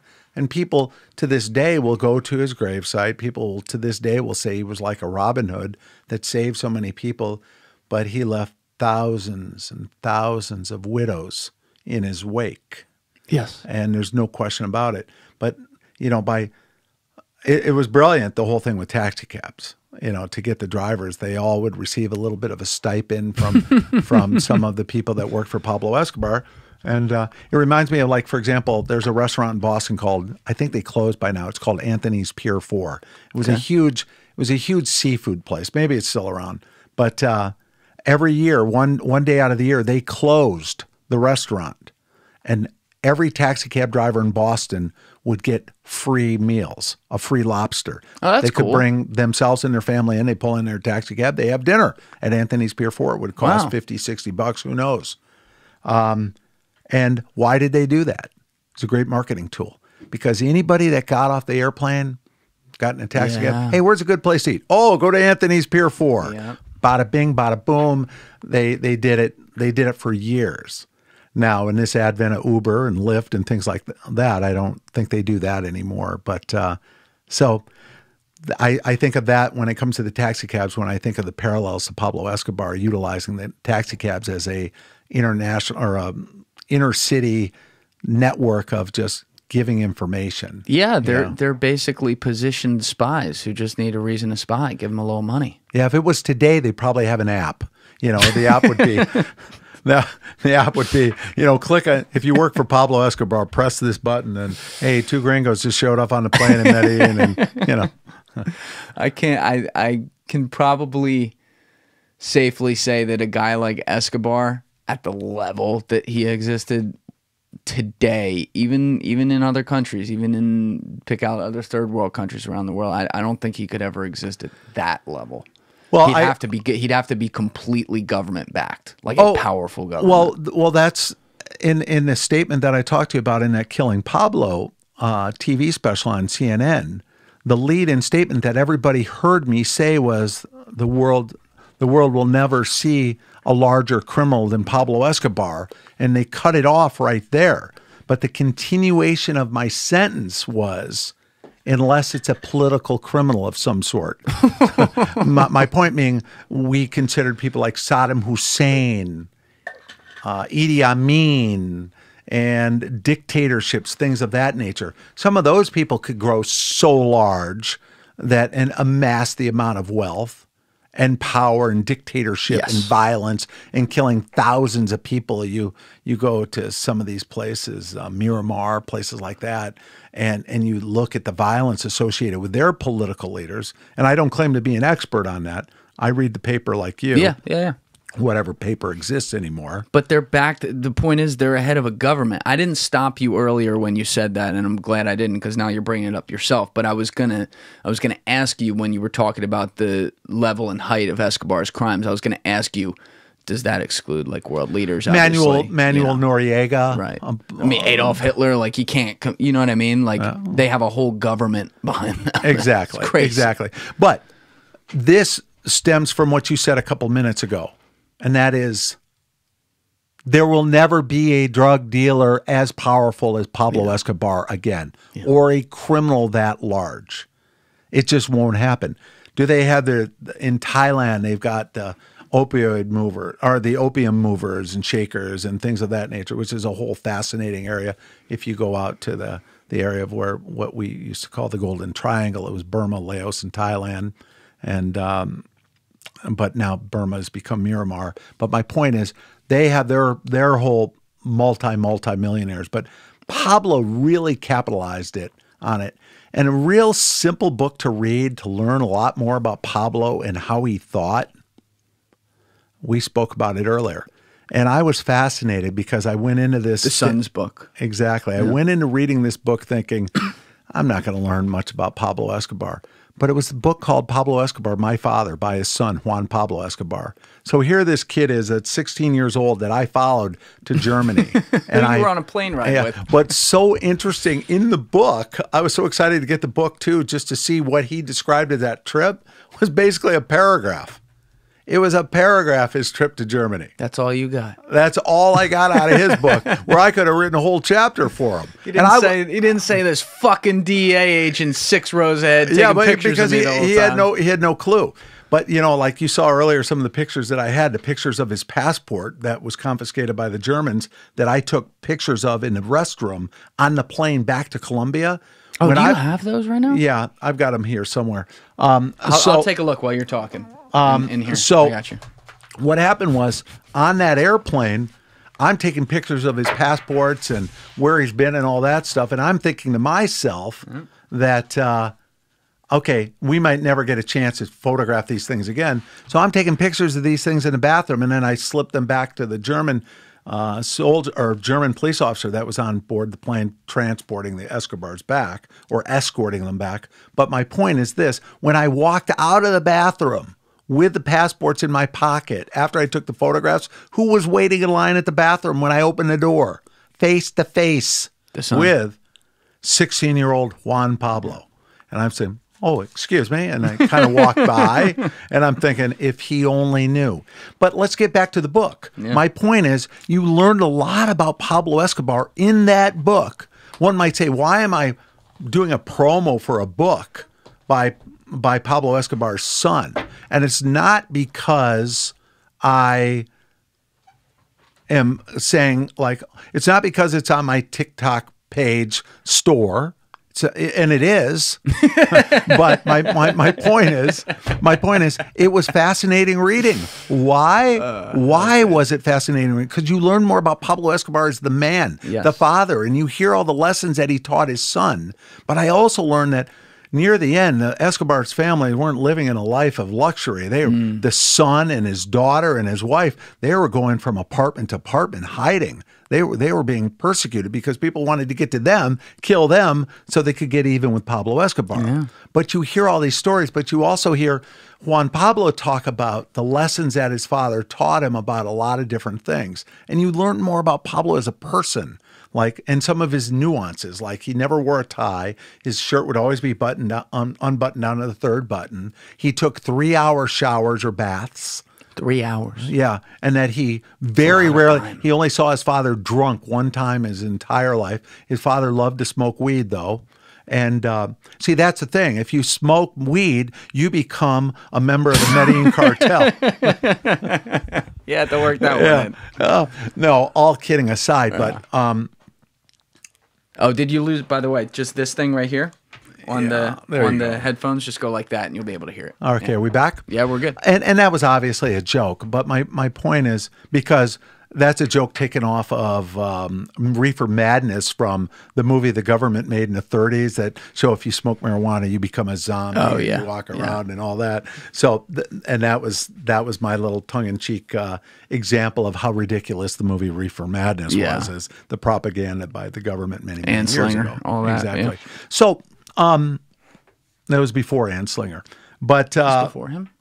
Yeah, because it was in the 30s or 40s, Reefer Madness. But with that being said, the book, it's an incredible book because it also talks about after Pablo died, how the Cali Cartel utilized their power and went to Mrs. Escobar and said, "We're going to kill your son.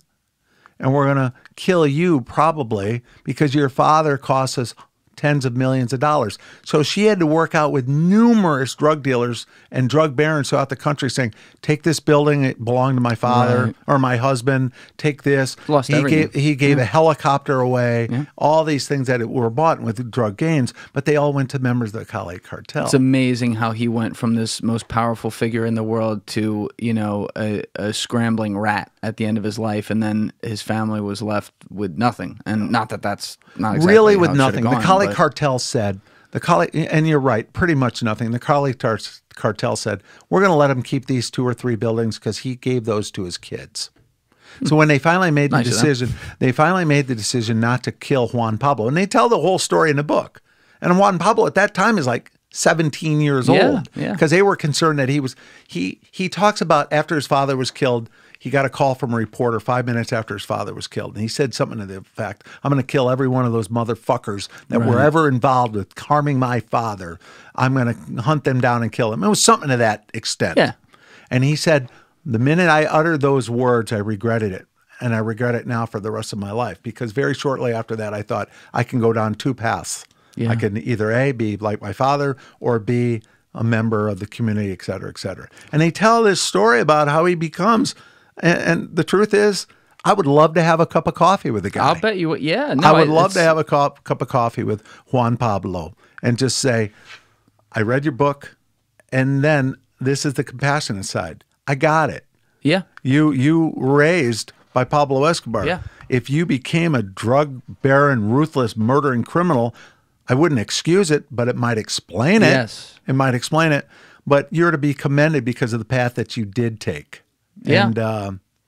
And so the book was fascinating, learned a lot about Pablo, and I would recommend it to people if they were interested in learning more about Pablo as a person. Because obviously, let's face it, Pablo's not writing his autobiography. No, he's pre-dead. Yeah. There's a few pictures in there that kind of prove that. We'll get to that. They're in there. But back to your career just before, in the build-up to Colombia. So you said you joined the DEA, was it 1983? I became an agent in September of 1984. 84, okay. Yeah, and I spent almost a quarter of a decade, almost 25 years. So when you went in there, because you went to Colombia in 88, right? I got to Colombia January of 1989. Okay. So in the 4 or 5 years, but 4.5 years, whatever it was, leading up to that, were you right away like a case agent, like making like what kinds of things were you doing? Well, I went to the academy in Glencoe, Georgia. It was at that time what's called FLETAC, the Federal Law Enforcement Training Center. That's where DEA had their training academy. A few years later, a couple of years later, they moved to the Quantico at FBI, and they built their own DEA academy. Especially, it's a pretty elite place. It shares more or less the same property location as the FBI, so we can share assets like Hogan's Alley and some of the other places. So I went to the DEA Academy and I graduated and moved back to Michigan. I got assigned to Detroit, Michigan, my hometown. Oh, really? Yep. Not a lot of people get assigned to their hometown outside of out of the academy, but I did. Why? Because not a lot of people wanted to go to Detroit, and I did because it was home. You know, so I ended up going to Detroit, and I spent 4 years there. And during that time, I worked on several different programs. One of them. In the beginning, I was a young rookie agent, and so I was assigned to a senior agent, and I would get coffee for him and help write his reports and, do surveillance on his cases. And slowly but surely, I became my own agent. In order to get a promotion, you have to work undercover. I was reviewing some notes. I saw the memorandum that said he's entitled to his next promotion as he has performed in an undercover capacity. I almost laugh about that at this day, but back then it was like, that was important. So I was buying heroin in the ghettos of Detroit, and let's face it, I didn't blend in, but I was successful. And how would you do that? Like, how do you pull that off? It was called Herman Gardens. It was this complex that was the projects, and I went in there and I just said, I need some, and I would need some dope. My brother's really sick. He's sick. And I just played up a story. And this guy says, if you're a cop, I'm going to kill you. And I had an informant with me who took me in there. No agent does it alone. Yeah. You are part of a team, whether that team consists of informants or other agents or both, which is most likely the situation. For example, Pablo Escobar wasn't just two guys. It was a team of people. And it was a small elite team of DEA folks. But it was a huge team as you start to expand out of Colombian National Police and all sorts of other intelligence agencies, and as well as people coming in and helping. So it never happens without a team. So I go from buying a couple grams of heroin. That parallel there was a couple grams of heroin to taking down Pablo Escobar. So that was about as being involved on the team that took down Pablo Escobar. That's about as big of differences that you can make. But I basically played off that I wasn't a heroin addict. My brother was sick, and I was there trying to score for him. And so I remember going back to the office, and they take you out for a drink on your very first undercover deal. And I had these black agents who said, "You went where?" And I said, I was in Herman Gardens, and I bought the heroin. I'll take you sometime. Yeah. And they go, "Are you?" And they're like, "You fucking kidding me?" And one agent who just passed away a little while ago, his name was Baby Hayes. He died in Chicago.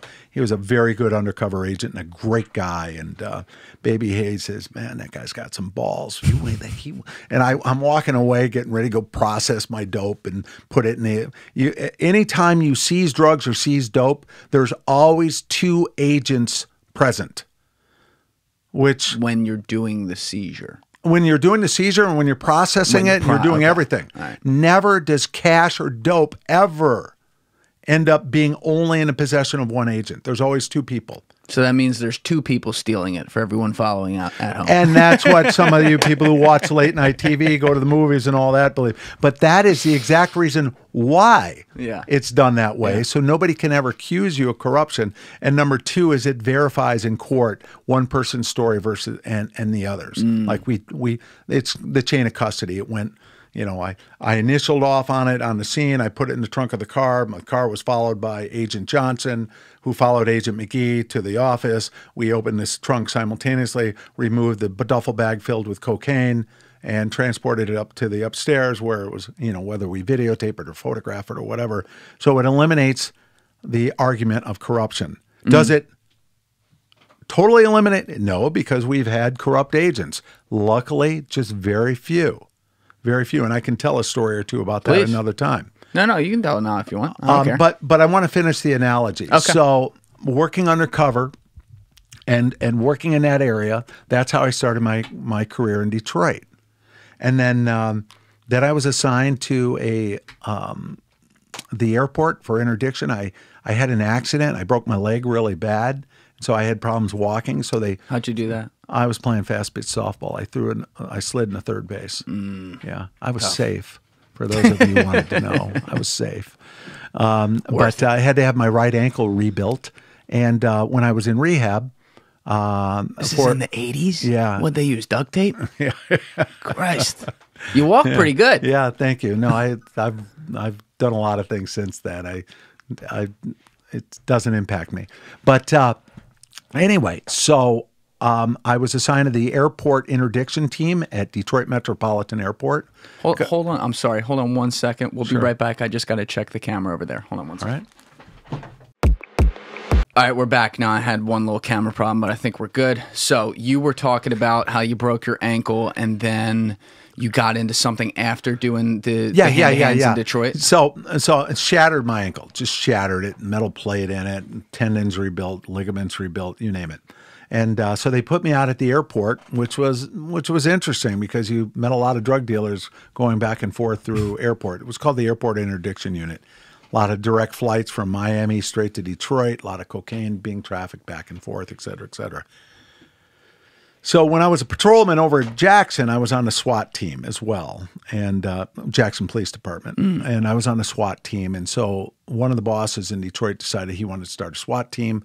Even though I was a young agent, I had the most experience as SWAT. So he called me in and he said, "Hey, you want to help me start this SWAT team?" And I'm thinking, for the DEA. For the DEA in downtown Detroit. And I'm thinking to myself, here I am, a couple of years on a job, 2 or 3 years, and I got the big boss in here talking to me about SWAT and all that. And I'm like, we need grenades. We need AKs. No, but it was really pretty neat. So he ended up sending me to the FBI SWAT Academy. I was one of 4 DEA agents ever to go through the FBI SWAT Academy. Is that at Quantico? Yes, it's at Quantico. It was the FBI SWAT training school. It was a 3 or 4 week school. It was really interesting because just a few weeks before I went, a SWAT officer from the FBI died. Ooh. He was part of their elite SWAT team. Gosh, what's the name of that team? I got a mental blank on me. I'll Google it right now. Where they respond. They live at Quantico. They train every single day. And he had been out on the ropes course and was rappelling. And there's this drill where you don't go until they tell you to go. And they didn't go. And he got fatigued and he lost his grip and he fell. So a SWAT officer died.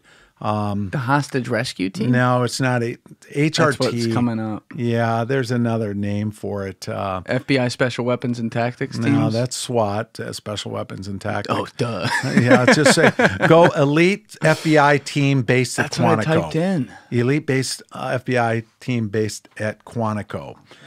So basically what they are is a bunch of agents, and what they do when they're not training, they're also doing research. So they might be researching hostage negotiation techniques or firepower, or, ballistics and all sorts of things and the evolution of what kind of vehicles to utilize when you're raiding a place, et cetera, et cetera, et cetera. So we'll come up with the name of it later on. But it just keeps telling me HRT, and that's not what you're talking about. Yeah. So. Well, HRT is one of them. I thought HRT they utilize more locally, but let's just say that it is HRT. And because I went to the school back in the 80s, I got a memory blank on that one. But with that being said, so I ended up helping formulate this SWAT team, right? Well, what happened was there was this deal that was going on. They said, we got this informant that used to run a lot of dope back and forth to Michigan, but he'd fly from South America. So they had this informant that wanted to introduce an agent to some major Colombian drug dealers. And he was a pilot? And he was a pilot. And he was trying to work off his sentence. Huh. And so remember, it's all about a team. And why do people become informants? For a lot of reasons. Number one, they got themselves in a bad position. They got to work off time. 2, they want to make money. 3, they want to eliminate the competition. And it's up to us to try and figure that out. they do it for religious reasons or ideology reasons, whatever the case may be. You know, at the Training Academy Informant 101, you got to learn and memorize all those. And, you know, why does a person want to become an informant? A, B, C, or D, or E, or F, all of the above. But my point is, so they assigned me to this case because he wanted me, knowing that it was going to be a major deal, to coordinate the takedown. And so... Oh, so this had been going on for a long time. No, it hadn't been going on for a while. It had been going on for about 2 weeks. And they already had the takedown No. They knew it would lead possibly to a takedown idea. Okay. So we had a guy by the name of Joe. He had a Hispanic last name, and I won't tell his name because he's still alive, and he worked undercover on this case. He made the very first undercover meeting with the bad guy. And then Joe got promoted and transferred. So he had to leave Detroit, and he went back to Texas or someplace. But before, they said, who's going to go undercover? And my boss said, well, Kenny, you know more about the case than anybody else because you've been studying it. You're the case agent. You're going to put it all together. Because remember, when your listeners are listening to agents speak, it's always important for the agent to remember to know your audience. So there's a difference between a case agent and an undercover agent. Very rarely are case agents undercover agents because the case agent has to know everything that's going on, where the undercover agent just needs to know what's going on in his little world. So the case agent always have to be aware of, is the undercover agent in danger or whatever, where the undercover agent, also known as the UC, never really needs to know, like, who's processing the evidence over here or who's on this surveillance team or who's doing this. He has one job and one job only, and that's to can be aware of his surroundings and negotiate the deals with the bad guy and then coordinate with the case agent. So I was the case agent, and he said to me, why don't you just take over the undercover duties? And I'm thinking, okay, in the academy, they told you case agent and undercover agent should never be the same guy. So, but he was the boss. So I listened to him and I thought, okay. And guess what? It was the best thing that ever happened to me because I became the case agent and the undercover agent. And I was working with this other unit that I was assigned to. At the time I was assigned after I left the airport when I could walk better. I was assigned to the Dearborn, Michigan task force that focused on Middle Eastern Lebanese heroin traffickers that were smuggling heroin from the Middle East to Dearborn area, to the Dearborn area. How were they doing that? Oh, it's many different ways. Okay. You know, it's like, you know, they were organized crime themselves. They had their people in Dearborn. They had their drug dealers and drug smugglers based. Same as the Colombians, same as the Thai, same as the Mexicans, same as everybody random else. Place, though. You know, I would think like Miami, Norfolk, Elizabethport, something like that. You're talking about like the middle of America. And the reason is because they can trust their own culture. So you got the Lebanese folks living in Dearborn, who again, 99.9% were good people. Yes. You just had that 0.1% that were drug dealers that would coordinate with their home country, and they spoke a different dialect. They spoke Arabic, Urdu, and Farsi and different languages. So in wiretaps and things of that nature were very difficult to do, very caustic, just very difficult because of the foreign language. And so I was assigned to that team. I worked with Dearborn police officers. It was a task force. Then I got called in to run the SWAT program on this. And then next thing I know, I'm working the undercover aspect. And I brought my entire team, and almost the entire team were senior agents to me. They were local narcs with the Dearborn Police Department that I was the new guy assigned. But then all of a sudden they're thrown in this position where now we have an international major drug deal going on. So I said it was one of the best moves that ever happened to me because what happened was we convinced the Colombians through a series of undercover negotiations that I was in to deliver a DC-6 filled with marijuana and cocaine from the northern coast of Colombia to a small town in downriver Michigan onto an airport on an island known as Grosse Ile. and they delivered 670 kilograms of cocaine and 9 tons of marijuana on this DC-6 cargo plane that landed at 6 o'clock in the morning on this what used to be a military base. Now it was a recreational airport in this small little island 20 minutes south of Detroit. You were starting this, though. I might have lost you for 1 second in there because I was trying to keep track of all of it in my head before you were getting into that. You started this, though, with the Lebanese trafficking. No, the parallel was it has nothing to do with the Lebanese. Okay. I was assigned to Dearborn to work on that task force. And then my boss asked me to run this program on this one major case. That so I started to. And because the Dearborn officers were assigned to the DEA task force, it doesn't mean all their work happens in Dearborn. They're what's called task force officers. They're sworn in basically as federal agents. So they have national jurisdiction as well. So they're task force agents. And so they became my partners on this operation. And so we convinced the Colombians. And by Colombians, who specifically? Well, we, through a series of different networks of informants and working our way up the chain, ultimately the person that gave the permission to do this operation was a guy named Jose Gonzalo Rodriguez Gacha. Oh, yeah. And if you read Pablo Escobar's biography, he was one of the people that mentored Pablo Escobar in the beginning. Yeah. He ultimately was shot down. He was killed by the Colombians in a pursuit, shot from a helicopter, and him and his son were both killed. And I think I showed you some pictures of that earlier of the aftermath. Hate to see it. Of the aftermath. Yeah. So we convinced them to deliver us 670-some kilograms of cocaine, 9 tons of marijuana to this small airport. Make a long story short, we get all the drugs. I meet with the Colombians as they get off the plane. Some Colombians jumped on the plane from South America and met with them. And then we took all the drugs. We pretended we were offloading. I was going to send the marijuana through to Canada is what I told them, to sell to Canadian hash oil dealers, and told them I got a bunch of marijuana for you. And I was supposed to send the cocaine to New Jersey and New York. Take me there, though, real quickly, if you don't mind. Sure. What are they like? So they get off this plane. You've agreed through intermediaries, as you laid out, that they were going to do this, and then they actually sent a couple of their, I guess, more senior type individuals That's exactly here.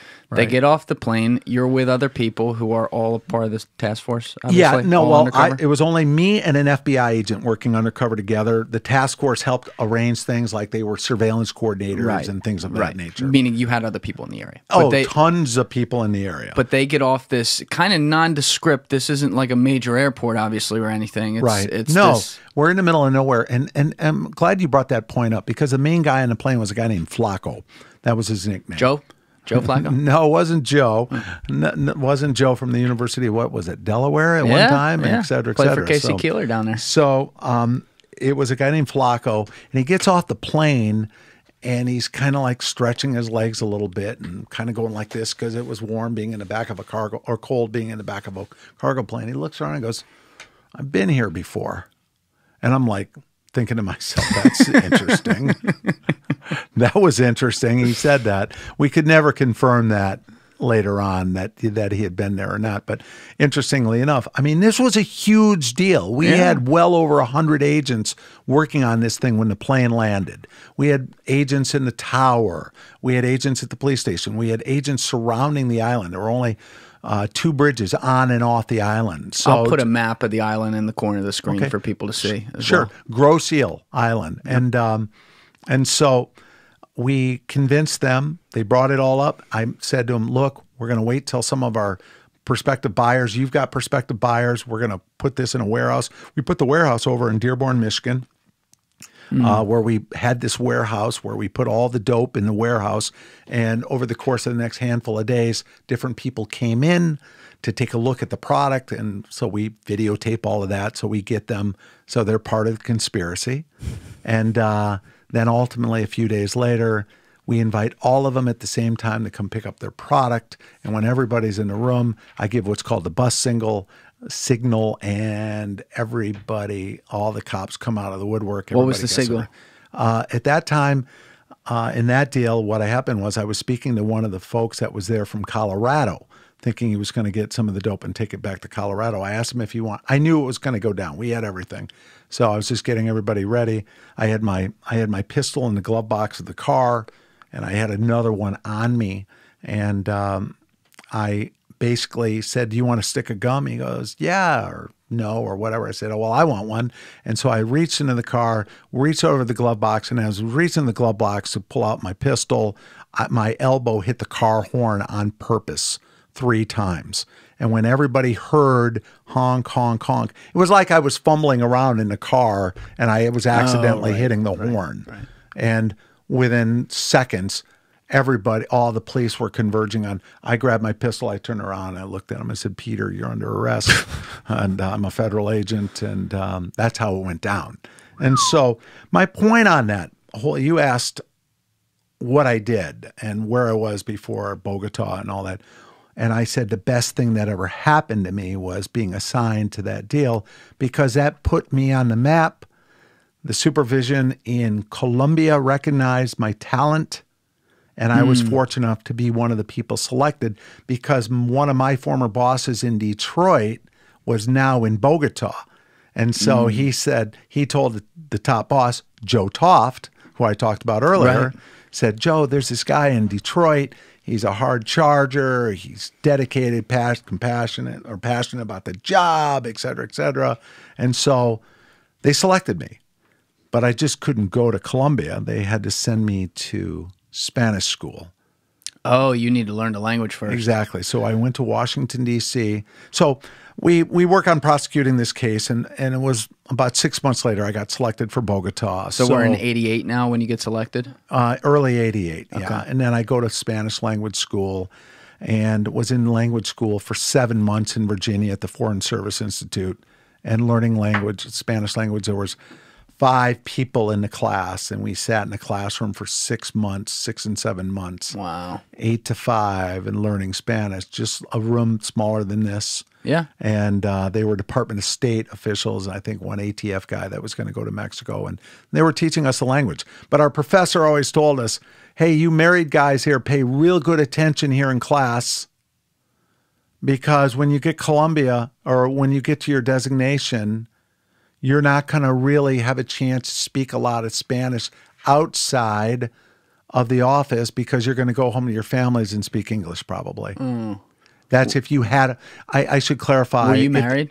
Well, I should clarify one thing. Families weren't allowed to come to Colombia at that time. So it was if you brought your wife. You couldn't bring kids at that time. And I was not married. And the professor would say, "For you single guys, when you get to Colombia, you're going to have fun. You will learn what a long-haired dictionary really looks like." And you're scratching your head.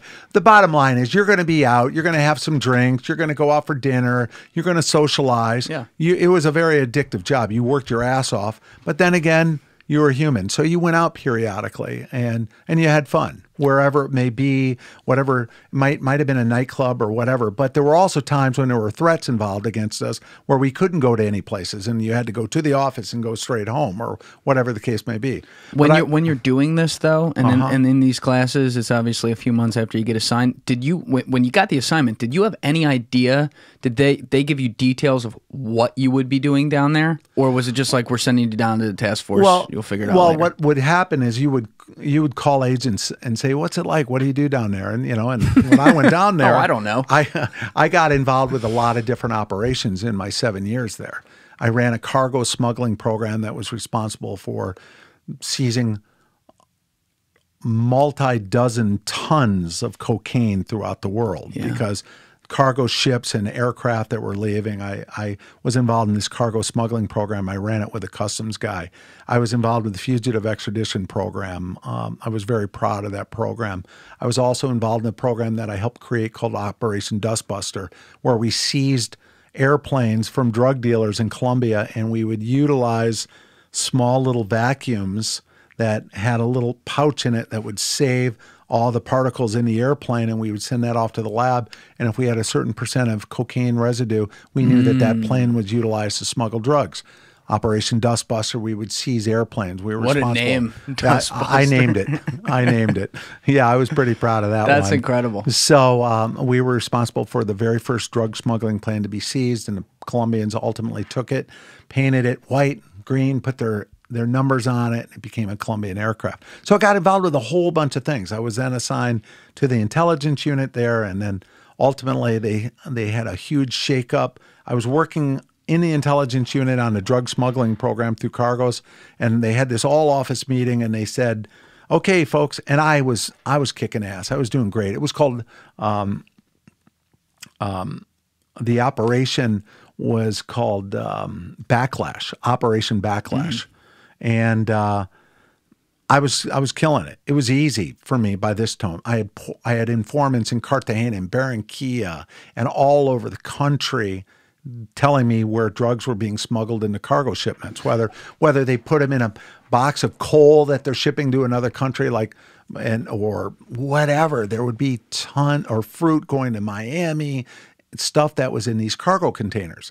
And so I had the forms all pre-printed out. I had contact with agents all around the world. I could make a phone call to one person, and boom, we're gonna have a team on this. So my point is, this is one of the assignments I had. And so they call an all-office meeting, and they say, "We've decided we're going to do some changing around here." And I'm sitting in the back and thinking, okay, my job's secure, meaning I'm doing a great job. What year is this? This would have been in 90. Oh, okay. Can I stop no, wait, you? this would have been in 91, more or less. Go ahead. Can I stop you just before we get all the way Sure. there? Because what's clear is obviously you did a lot there. You were originally, I believe you told me, were assigned there for 2 years. You ended up being there for 7. So yes, it's 2-year increments with a maximum of 6, but I stayed an extra year because I asked for I appealed my transfer. It was even a promotion that I delayed because I wanted to finish the case. I was zeroing in on the guy that kidnapped the 2 agents and shot him in 1982. I caught him in October of 95, and after we caught him, I was out of the country within a week. I went back home. So there were a lot of different assignments that I had over the time. But when you go down there, so you learn the language and you go down there, and you already highlighted some of the stuff you were doing. But day one, what's actually, let me back up for a second. Before then, this is a more important question.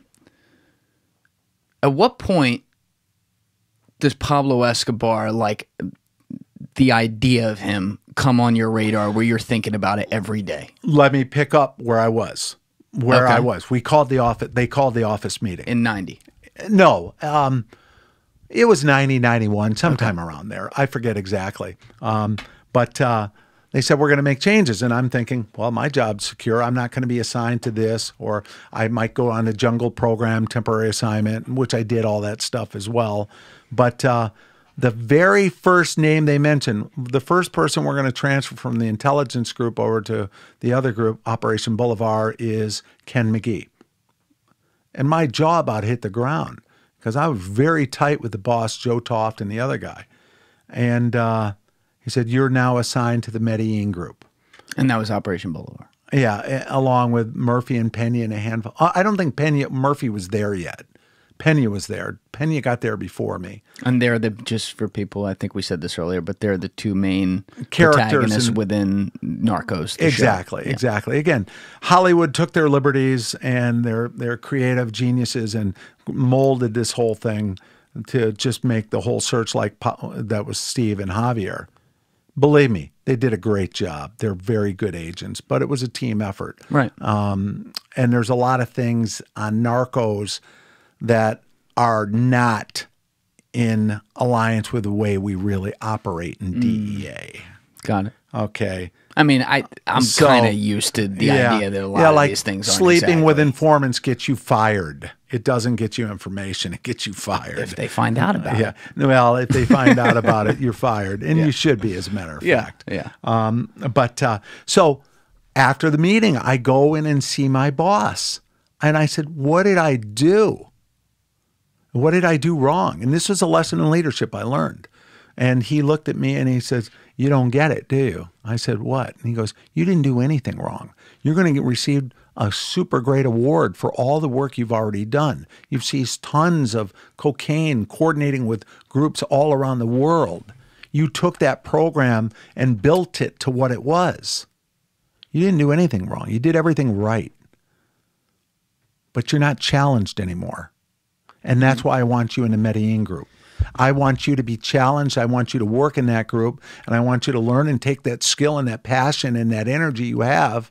And so I went in the office kind of upset because I had it going pretty well. I was traveling all around the country, meeting with informants.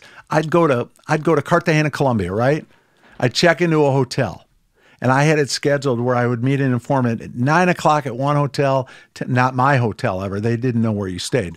9 o'clock at this hotel, 10 o'clock at this cafe, 12 o'clock at this restaurant, 4 o'clock at this beachside resort bar, whatever the case might be. I would meet with informants all day long and pay them the money that I would give them to provide me information. I had the life of Riley. It was going great.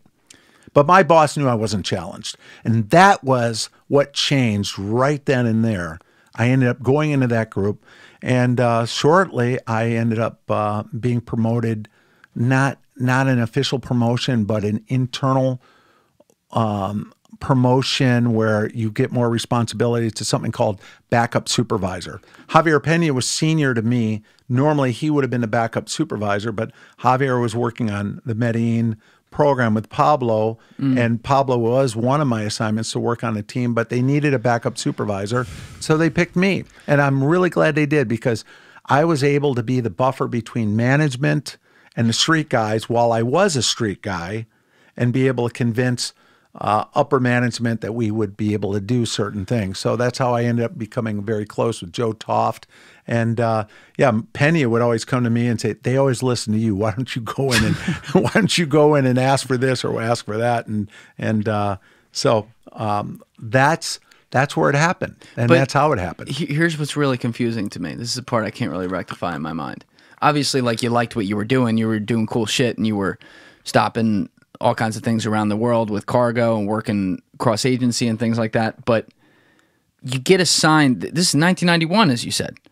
This is 2 years before Pablo got hit, December 93. So it's a couple years, 2-3 years, whatever it is. It was around before he dies. He has been in power, wreaking havoc now since, like, he's been a household guy since probably the mid-'80s. Right. You get assigned to the team to take down the biggest criminal of all time. And your thought is, wait a second, this other thing, like, because the original question I asked you was, when did Pablo Escobar become like a core thought in your day? And it sounds to me like from 88 to 1990, he wasn't. Well, let me clarify something, and that is he was. Because when you're an agent in Colombia, every day you're involved, all the agents are involved in the same briefings. So, but there are certain people that have different responsibilities. For example, we had a guy that was full-time assigned to the jungles to go out and destroy cocaine laboratories. But periodically, other agents would be assigned to go do that. I was one of those guys. Spent a lot of times in the jungles blowing up cocaine laboratories, blowing up clandestine airstrips where drug smuggling planes would land. Well, we'd blow holes in them so they couldn't land their airplanes. They'd divert to another area. We'd seize the airplane or whatever. And the same with the fugitive program. You know, there was a guy assigned to the fugitive program. Ultimately, that became me after the Pablo Escobar thing. And so everybody had an assignment that they were responsible for, but everybody would get all the same briefings every day. We would all know what everybody's working on. And there was something that we called the duty agent. The duty agent was every week, it would rotate. Any calls or tips that came in, you answered the phone or you met the person in the lobby or whatever. So the duty agent could be something from, oh, we got a call from our London office that wants some information on a passport of a Colombian person that they arrested there, and they want you to check with the local Colombians to see what flight he flew out on. That's a duty agent responsibility. Oh, we have, and so you'd write a report and do it. And so you'd have some of the lesser jobs that you'd have to do just for that week. But then also informants would come in. So you come in, and this one informant came in, for example, one day, and you never interview informants without another agent. So Penny. Is that the official rule, or is that actually how it went down? No, that's mostly the official rule. If you had to meet with an informant alone, you would have to document as to the reasons why. But how? Better stated question. I asked that the wrong way. How often were guys breaking that rule? Not often. Really? Not often. Yeah. I almost don't believe that. Yeah, well, you're going to have to believe it because I'm saying it. I don't have a choice. Yeah, I wouldn't lie to you. You know what? I'll bet you didn't break that rule very much. No, well... But I'll bet other guys did. No, I'm not breaking the rule if I follow the protocol and advise that I've got to meet the personal Right, law. and I'll bet a lot of other guys didn't. No, for the most part, because it wasn't too hard to sit there and say, I got to meet with this person on the north side of Bogota in a hotel. And keep in mind, it didn't have to be an agent. Too. It could be a Colombian police officer. Okay. And at times, back in the day, we even sometimes had a secretary come in. That was we frown upon that now because you're putting them in a position that you don't want to. Or you would have a secretary look through a two-way glass to make sure everything is right, and they documented that they witnessed the conversation. Right. So you've got all these different roles that we all play, but an informant comes in and says, I've got some information on Pablo Escobar. So you start writing it. And if it writing it down, if it starts to look credible, you may call the person, like in that case, Pena. You know, like Pena and I were once, I got a call and I took Javier in. It was really interesting. We had this guy comes into the embassy with a suitcase and there was nothing in the suitcase, right? And he says, I want to talk to you about a new smuggling technique. And I said, what are you talking about? He goes, well, there's a technique that can smuggle 2 kilograms of cocaine in the United States with no one even knowing it's cocaine. He goes, what are you talking about? And Pena and I are looking at each other like, what are you talking about? And he puts a suitcase on the counter and he goes, there's the 2 kilograms of cocaine. Obviously, what do? We open it. There's nothing in there. It looks less like a Samsonite bag. What it was it was a hard acrylic bag that they mixed the acrylic and all those substances, the composites, and blended cocaine into it, and they made a hard shelled briefcase. And Pena and I were like, this is fascinating.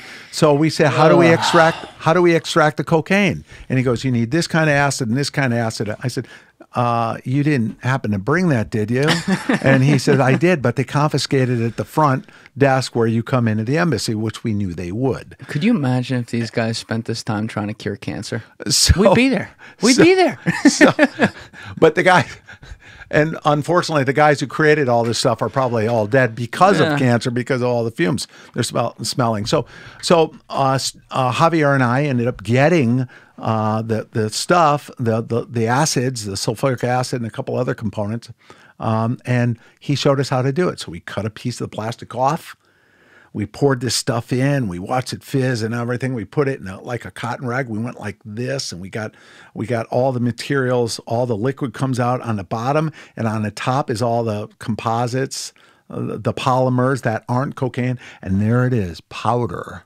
Son of a bitch. And it was unbelievable. But my point is, that was a duty call. Just came in on a duty call. And so if somebody got a call that they're smuggling, 500 kilograms of cocaine out from Barranquilla, Colombia, and it's going to probably go on a certain vessel, but they don't know what vessel, at that time, they would call me in, the Operation Backlash guy.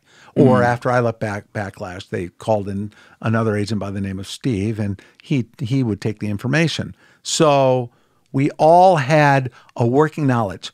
How many SEALs have you interviewed? It's actually a good question. I think I've had 0 in here so far. Okay, well, if you study the techniques of SEALs, they are all cross-trained. They are all experts in one area, but they're all cross-trained in every other area. And that's the exact same thing it is with the DEA agent in Bogota. So Pablo Escobar was on everybody's mind all the time. All the time. I can't wrap my head around the idea that when you were literally put on the team that was going to be hunting them down, you thought that was like a demotion. Because, like, to the idiot like me at home, just looking at pop culture, I'd think that was like going to the fucking Super Bowl. Number one is I didn't think it was a demotion. I just couldn't understand it. And I thought, okay, I'm king of the hill right now on my program. I got the respect of everybody all around the country. And now I'm the new guy assigned to another program. Even though I knew a lot about that program, I was the new guy on that team and quickly became the assistant supervisor, the backup supervisor, and did all sorts of things. So I didn't think of it as a demotion. It was more I couldn't understand. I couldn't understand leadership's move because I was getting praise all the time. So as it turns out, here I am. I get transferred in the group, and it was the best thing that ever happened to me. Because the next thing you know, I'm working. I'm getting to know the head boss better, which is always career enhancing. And I wasn't kissing his ass because I argued with him. Joe was very competitive. Once a week we'd play volleyball, and we'd play volleyball, the teams at the embassy, and he was so competitive. And one time he started screaming at me because of something that I did. I said to him under my breath, "Fuck yourself." I said that. And one of the family members were watching saying, "I can't believe he just told Joe Toff to fuck himself." And the next day I get called to his office. I get called up to his office, and I'm thinking, "Oh man, I'm in trouble now." Kind of like that would be like a sergeant telling a general to go screw himself, right? While they're playing horseshoes or whatever. And he calls me in and he says, "Hey, I want to talk to you about this case, and I just read this report that you wrote, and I want to talk to you about this."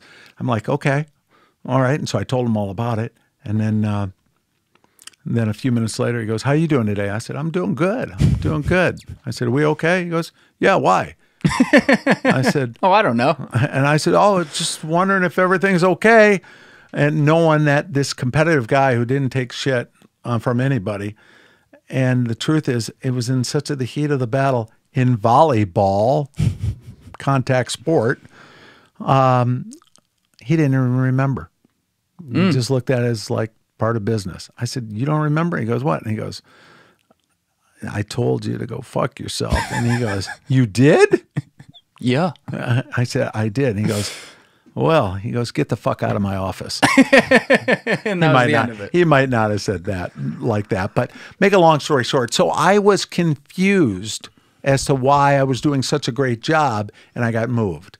And a lesson in leadership, and I've used it numerous times later on, that, mentoring other people in different programs in different ways is extremely important. And that's exactly what he did. And the guy that worked for him, his name was Jerry Reinhardt, who I went to Pablo Escobar's finca, Los Napoles, with, and you saw some pictures of him earlier. And yeah. Jerry just died a couple of years ago of a brain tumor, but he was an outstanding agent as well. And they sat back and made the team, and it was like a major league manager deciding who he wants at what position, and that's exactly what they did. So, how many people were on that team? In that group at that time, there were 6 people in that group. In the Escobar group? Yeah. But keep in mind, there's only about 12 or 14 agents in the entire office at that time. In Colombia? At that time. I went and visited the office about 8 years ago, and the embassy had changed locations. And there's only one office down there, right? Well, there was one in Cartagena, and I believe now, or there was one then in Barranquilla, and then one in Cartagena. And they had both like 12? No, the office in Barranquilla only had 5 or 6 agents. So you're telling me that during this war on Escobar, we had, call it rounder number, 18 agents for the DEA down there? Probably a lot less than that, too, when you think about it, because Barranquilla was in their own world. They handled Northern Coast cartels. Son of a bitch. They would get information periodically, but they'd have to forward it to us. And then the DEA Bogota group had Group 1, Group 2, and the intelligence group. The intelligence group had, I think, 4 agents, and the Escobar group had 5 or 6 agents. The other group had 4, 5, or 6 agents, and that included a supervisor.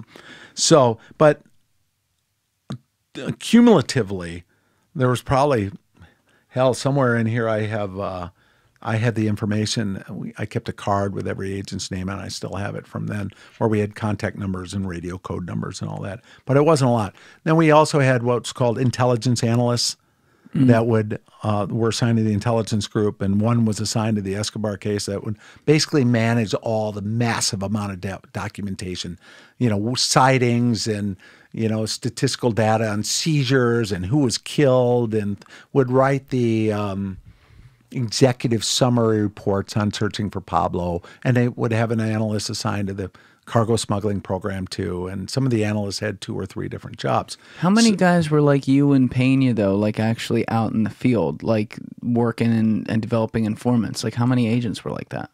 In Bogota, 10 at the time. A lot. Now, I went down there a handful of years ago, more like a decade, and the office had changed from one embassy to the other.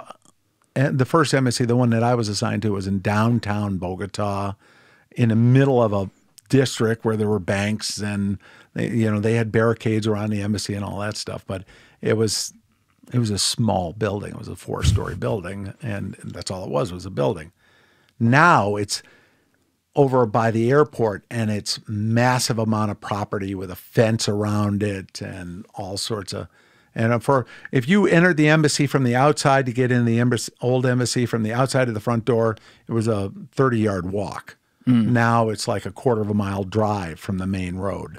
So there weren't a lot of us, and there were guys that came and went, So the life of a DEA agent in Bogota, Colombia was a very, as I said to you earlier, it was addictive work. You were involved in so many different things, and you could. And it's the same way as a DEA agent in the United States. In the morning, you could be working surveillance. In the afternoon, undercover. And in the mid-afternoon, you're doing a search warrant helping another agent out. So you have to be multi-focused on doing a lot of different things and being able to adapt very quickly as to how your daily events are going to go. And you learn how to prioritize. I'm going to go meet with this informant. We're going to talk about a drug smuggling deal. And somebody calls and says, hey, we just got a threat on an agent. We got to go respond to this area and check out this location. You drop that appointment, you move somewhere else. Hey, the boss calls you and says, what's going on? And I say, well, we've got an airplane out. They're getting ready to land at a small airstrip. And he's going to drop off some agents that are going to work with the Colombian National Police. He says, stop, divert that plane, drop off the agents. We need to take our plane and fly it to this other area because I just got a call from a general. 5 Colombian police officers were ambushed, and they have no capacity to get into that area and drag those officers out. And that happened. 5 officers, all wounded, all shot up. Several of them died in the back of a DEA airplane where Joe Toft sent the airplane to go get these wounded officers that were killed in some sort of shot in some sort of firefight to help transport them back to Bogota. And so those are the kind of things. And then there's the fire drills. You got the head honchos in Washington, D.C. who say, I want this and I want it now, or something called a CODEL, which means a congressional delegation.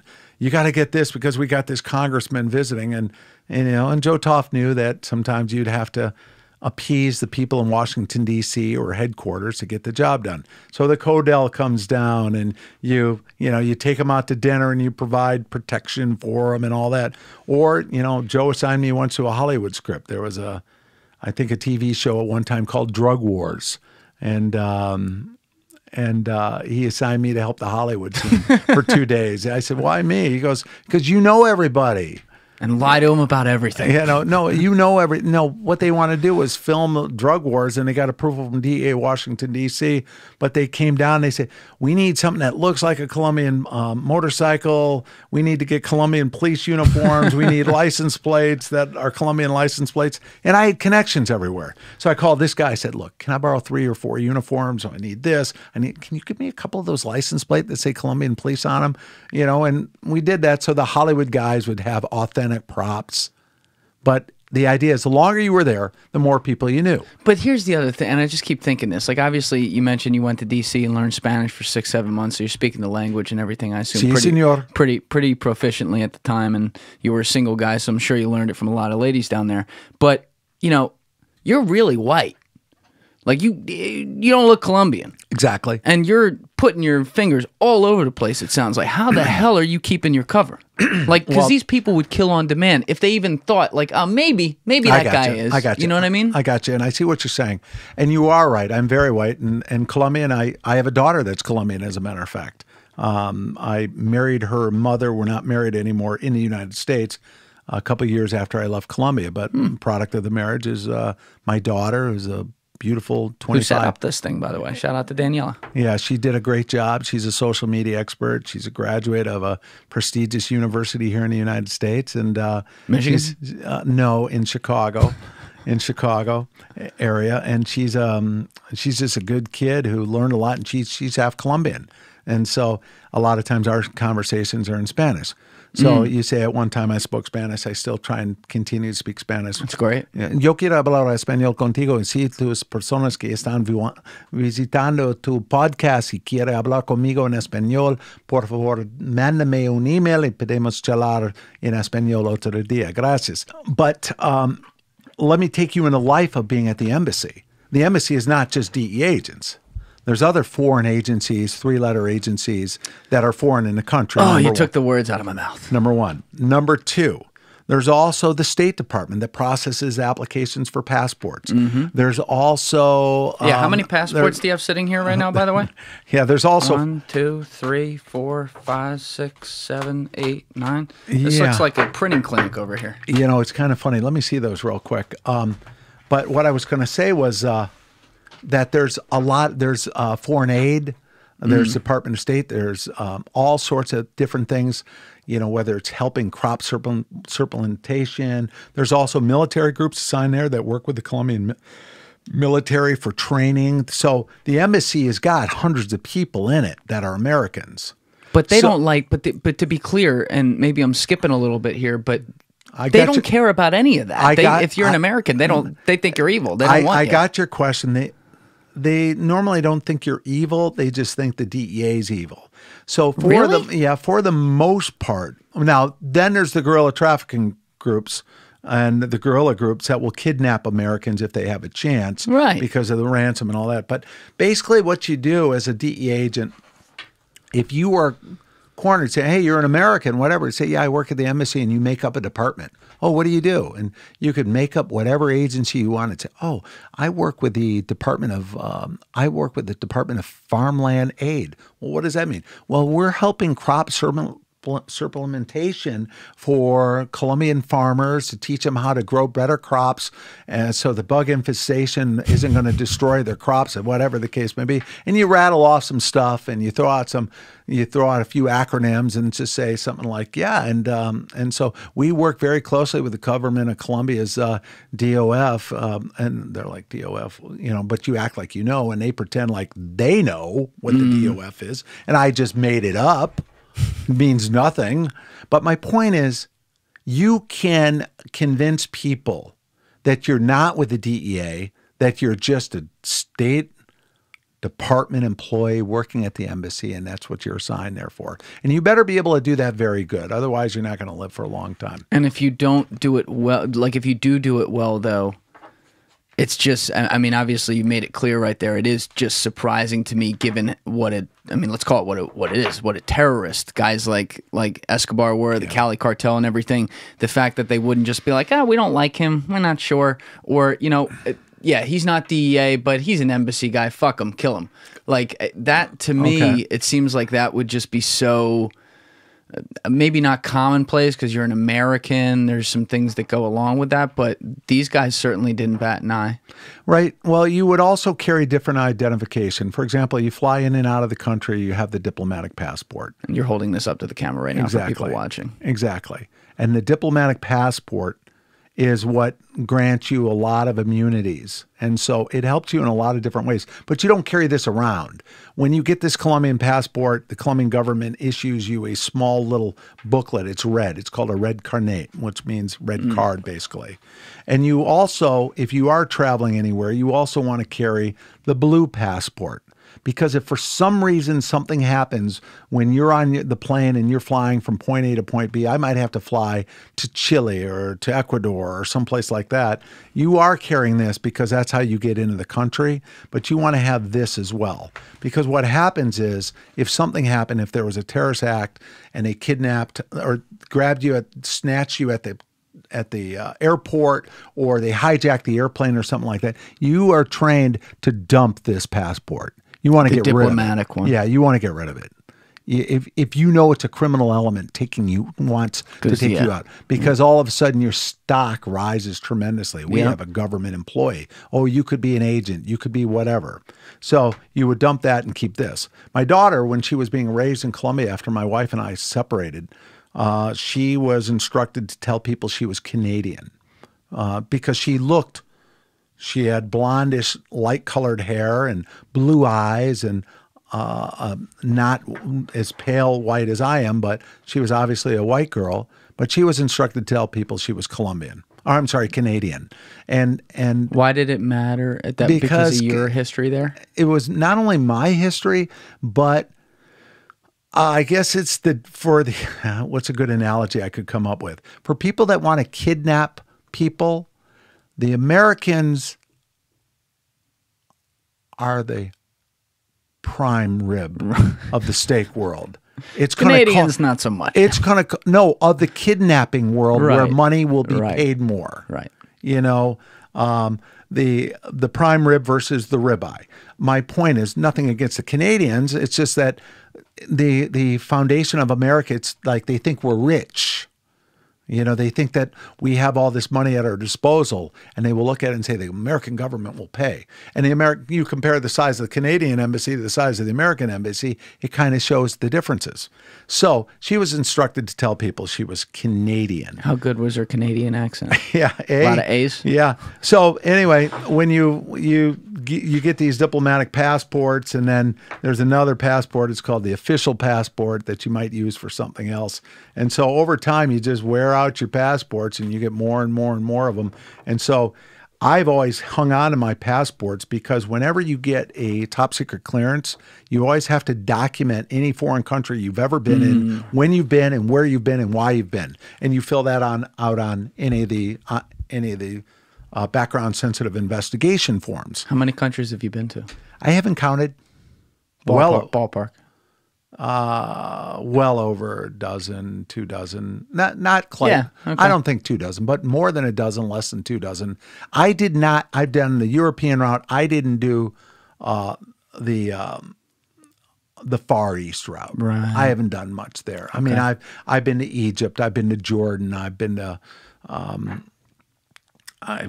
Germany. I've been to several countries in Europe, several countries in South America. You know, you're going to run out of fingers if you're counting. But I've been to a lot of places. But I didn't do much in the Far East. Learned a lot about it because then you go to Washington, D.C., you get assigned to headquarters, and part of your responsibilities is learning about all the different countries on whatever assignment, top secret assignment you've got at our DEA headquarters, which I ran an intelligence unit out of headquarters during my assignment there. But so you learn, back to your point, pale white guy. Yeah. You learn to just, people think that you're a State Department employee or whatever. And that's okay. Yeah. And then ultimately, I mean, there are a lot of people that learn you're a DEA agent. You got informants all around the country. They know you're a DEA agent. And you can keep operating. Yeah. Yeah. Because you're meeting with those informants. But keep in mind, the informants don't want to tell people they just met with a DEA agent. Right. But you've got to be careful. Remember I said earlier, when we meet with the informants, I don't sit there and tell them what hotel I'm in. Right. I meet them at different locations. Remember the story I told about the 2 agents that were kidnapped from the hotel room on February 10th, 1982? Yes. Well, they were in that hotel, and people knew they were DEA agents, and they were kidnapped from that hotel room and taken out, and both of them were in a series of events, shot several times, and by the grace of God and their courage and their intestinal fortitude, they survived. And ultimately, I caught the guy that was a ringleader shooting them both, the guy by the name of Rene Benitez, the guy whose initials I put on the handcuffs several years before because I was obsessed with finding that guy. So you talk about the different assignments, remember? Yeah. That was my pet project I was always working on, whether I was working in this unit and this unit or whatever. I was always working on that. Where did you say you lived again when you went there? You mentioned something quickly, maybe like 20 minutes ago, 30 minutes ago, I think. But like, because you're talking about don't know where the location is and everything, but if you live in one place and that's just, you know, where on Monday and Tuesday, they can know that. Let me answer that question in 2 different ways. Okay. Also, if you're identified as a DEA agent and there's a threat, they do 2 things. Like Joe Toff would call you in and say, we have a threat on your life. We're going to take you off the street for a little while until we can ascertain what's going on and cool things off. or we're going to send you back home for a few weeks. And if it's a credible threat that we can't neutralize the threat, you get sent home permanently. They normally give you your choice of places to go. And so the goal is not to have a threat against you unless you want to go home. And I've never heard of anybody doing that. But my point is, the goal is to not get threats against you. And a way I also want to answer that as well is that Kiki Camarena was killed by the Mexican cartels. It's one of the longest investigations DEA has ever had. The case is still open. Prior to us capturing Rene Benitez, that was the longest case ever open until I caught that guy. But Kiki Camarena's case is still open. And what happens is the reason people like Pablo Escobar, Cali Cartel, and Medellin Cartel are hesitant about harming a DEA agent is because they knew. Remember what I talked to you about that rule earlier? We won't kill you if you don't kill us unless it's a situation where violence occurs. They realized that if they killed an agent, they would undercome the wrath of the government 10 times stronger than it already was.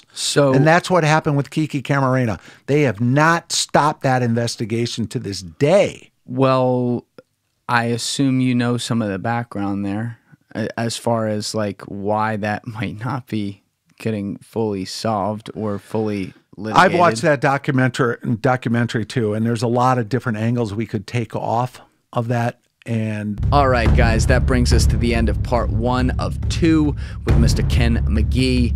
Ken was here for like 4.5 hours, so we had to split it into 2 episodes. And so the second one really needs no introduction. We are going to be going deeper and deeper into the Pablo Escobar case and the front row seat, or I should say like the action seat that Ken had in helping take down the biggest, most notorious drug kingpin to ever live. So if you are watching this episode on YouTube or listening on Spotify more than a week after it came out, then guess what? Part 2 is already up, and the link is in the description. If not, I will see you next week. Oh, and I almost forgot. Don't forget to like the video and subscribe to the channel on YouTube. And that said, you already know what it is. Give it a thought. Get back to me. Peace.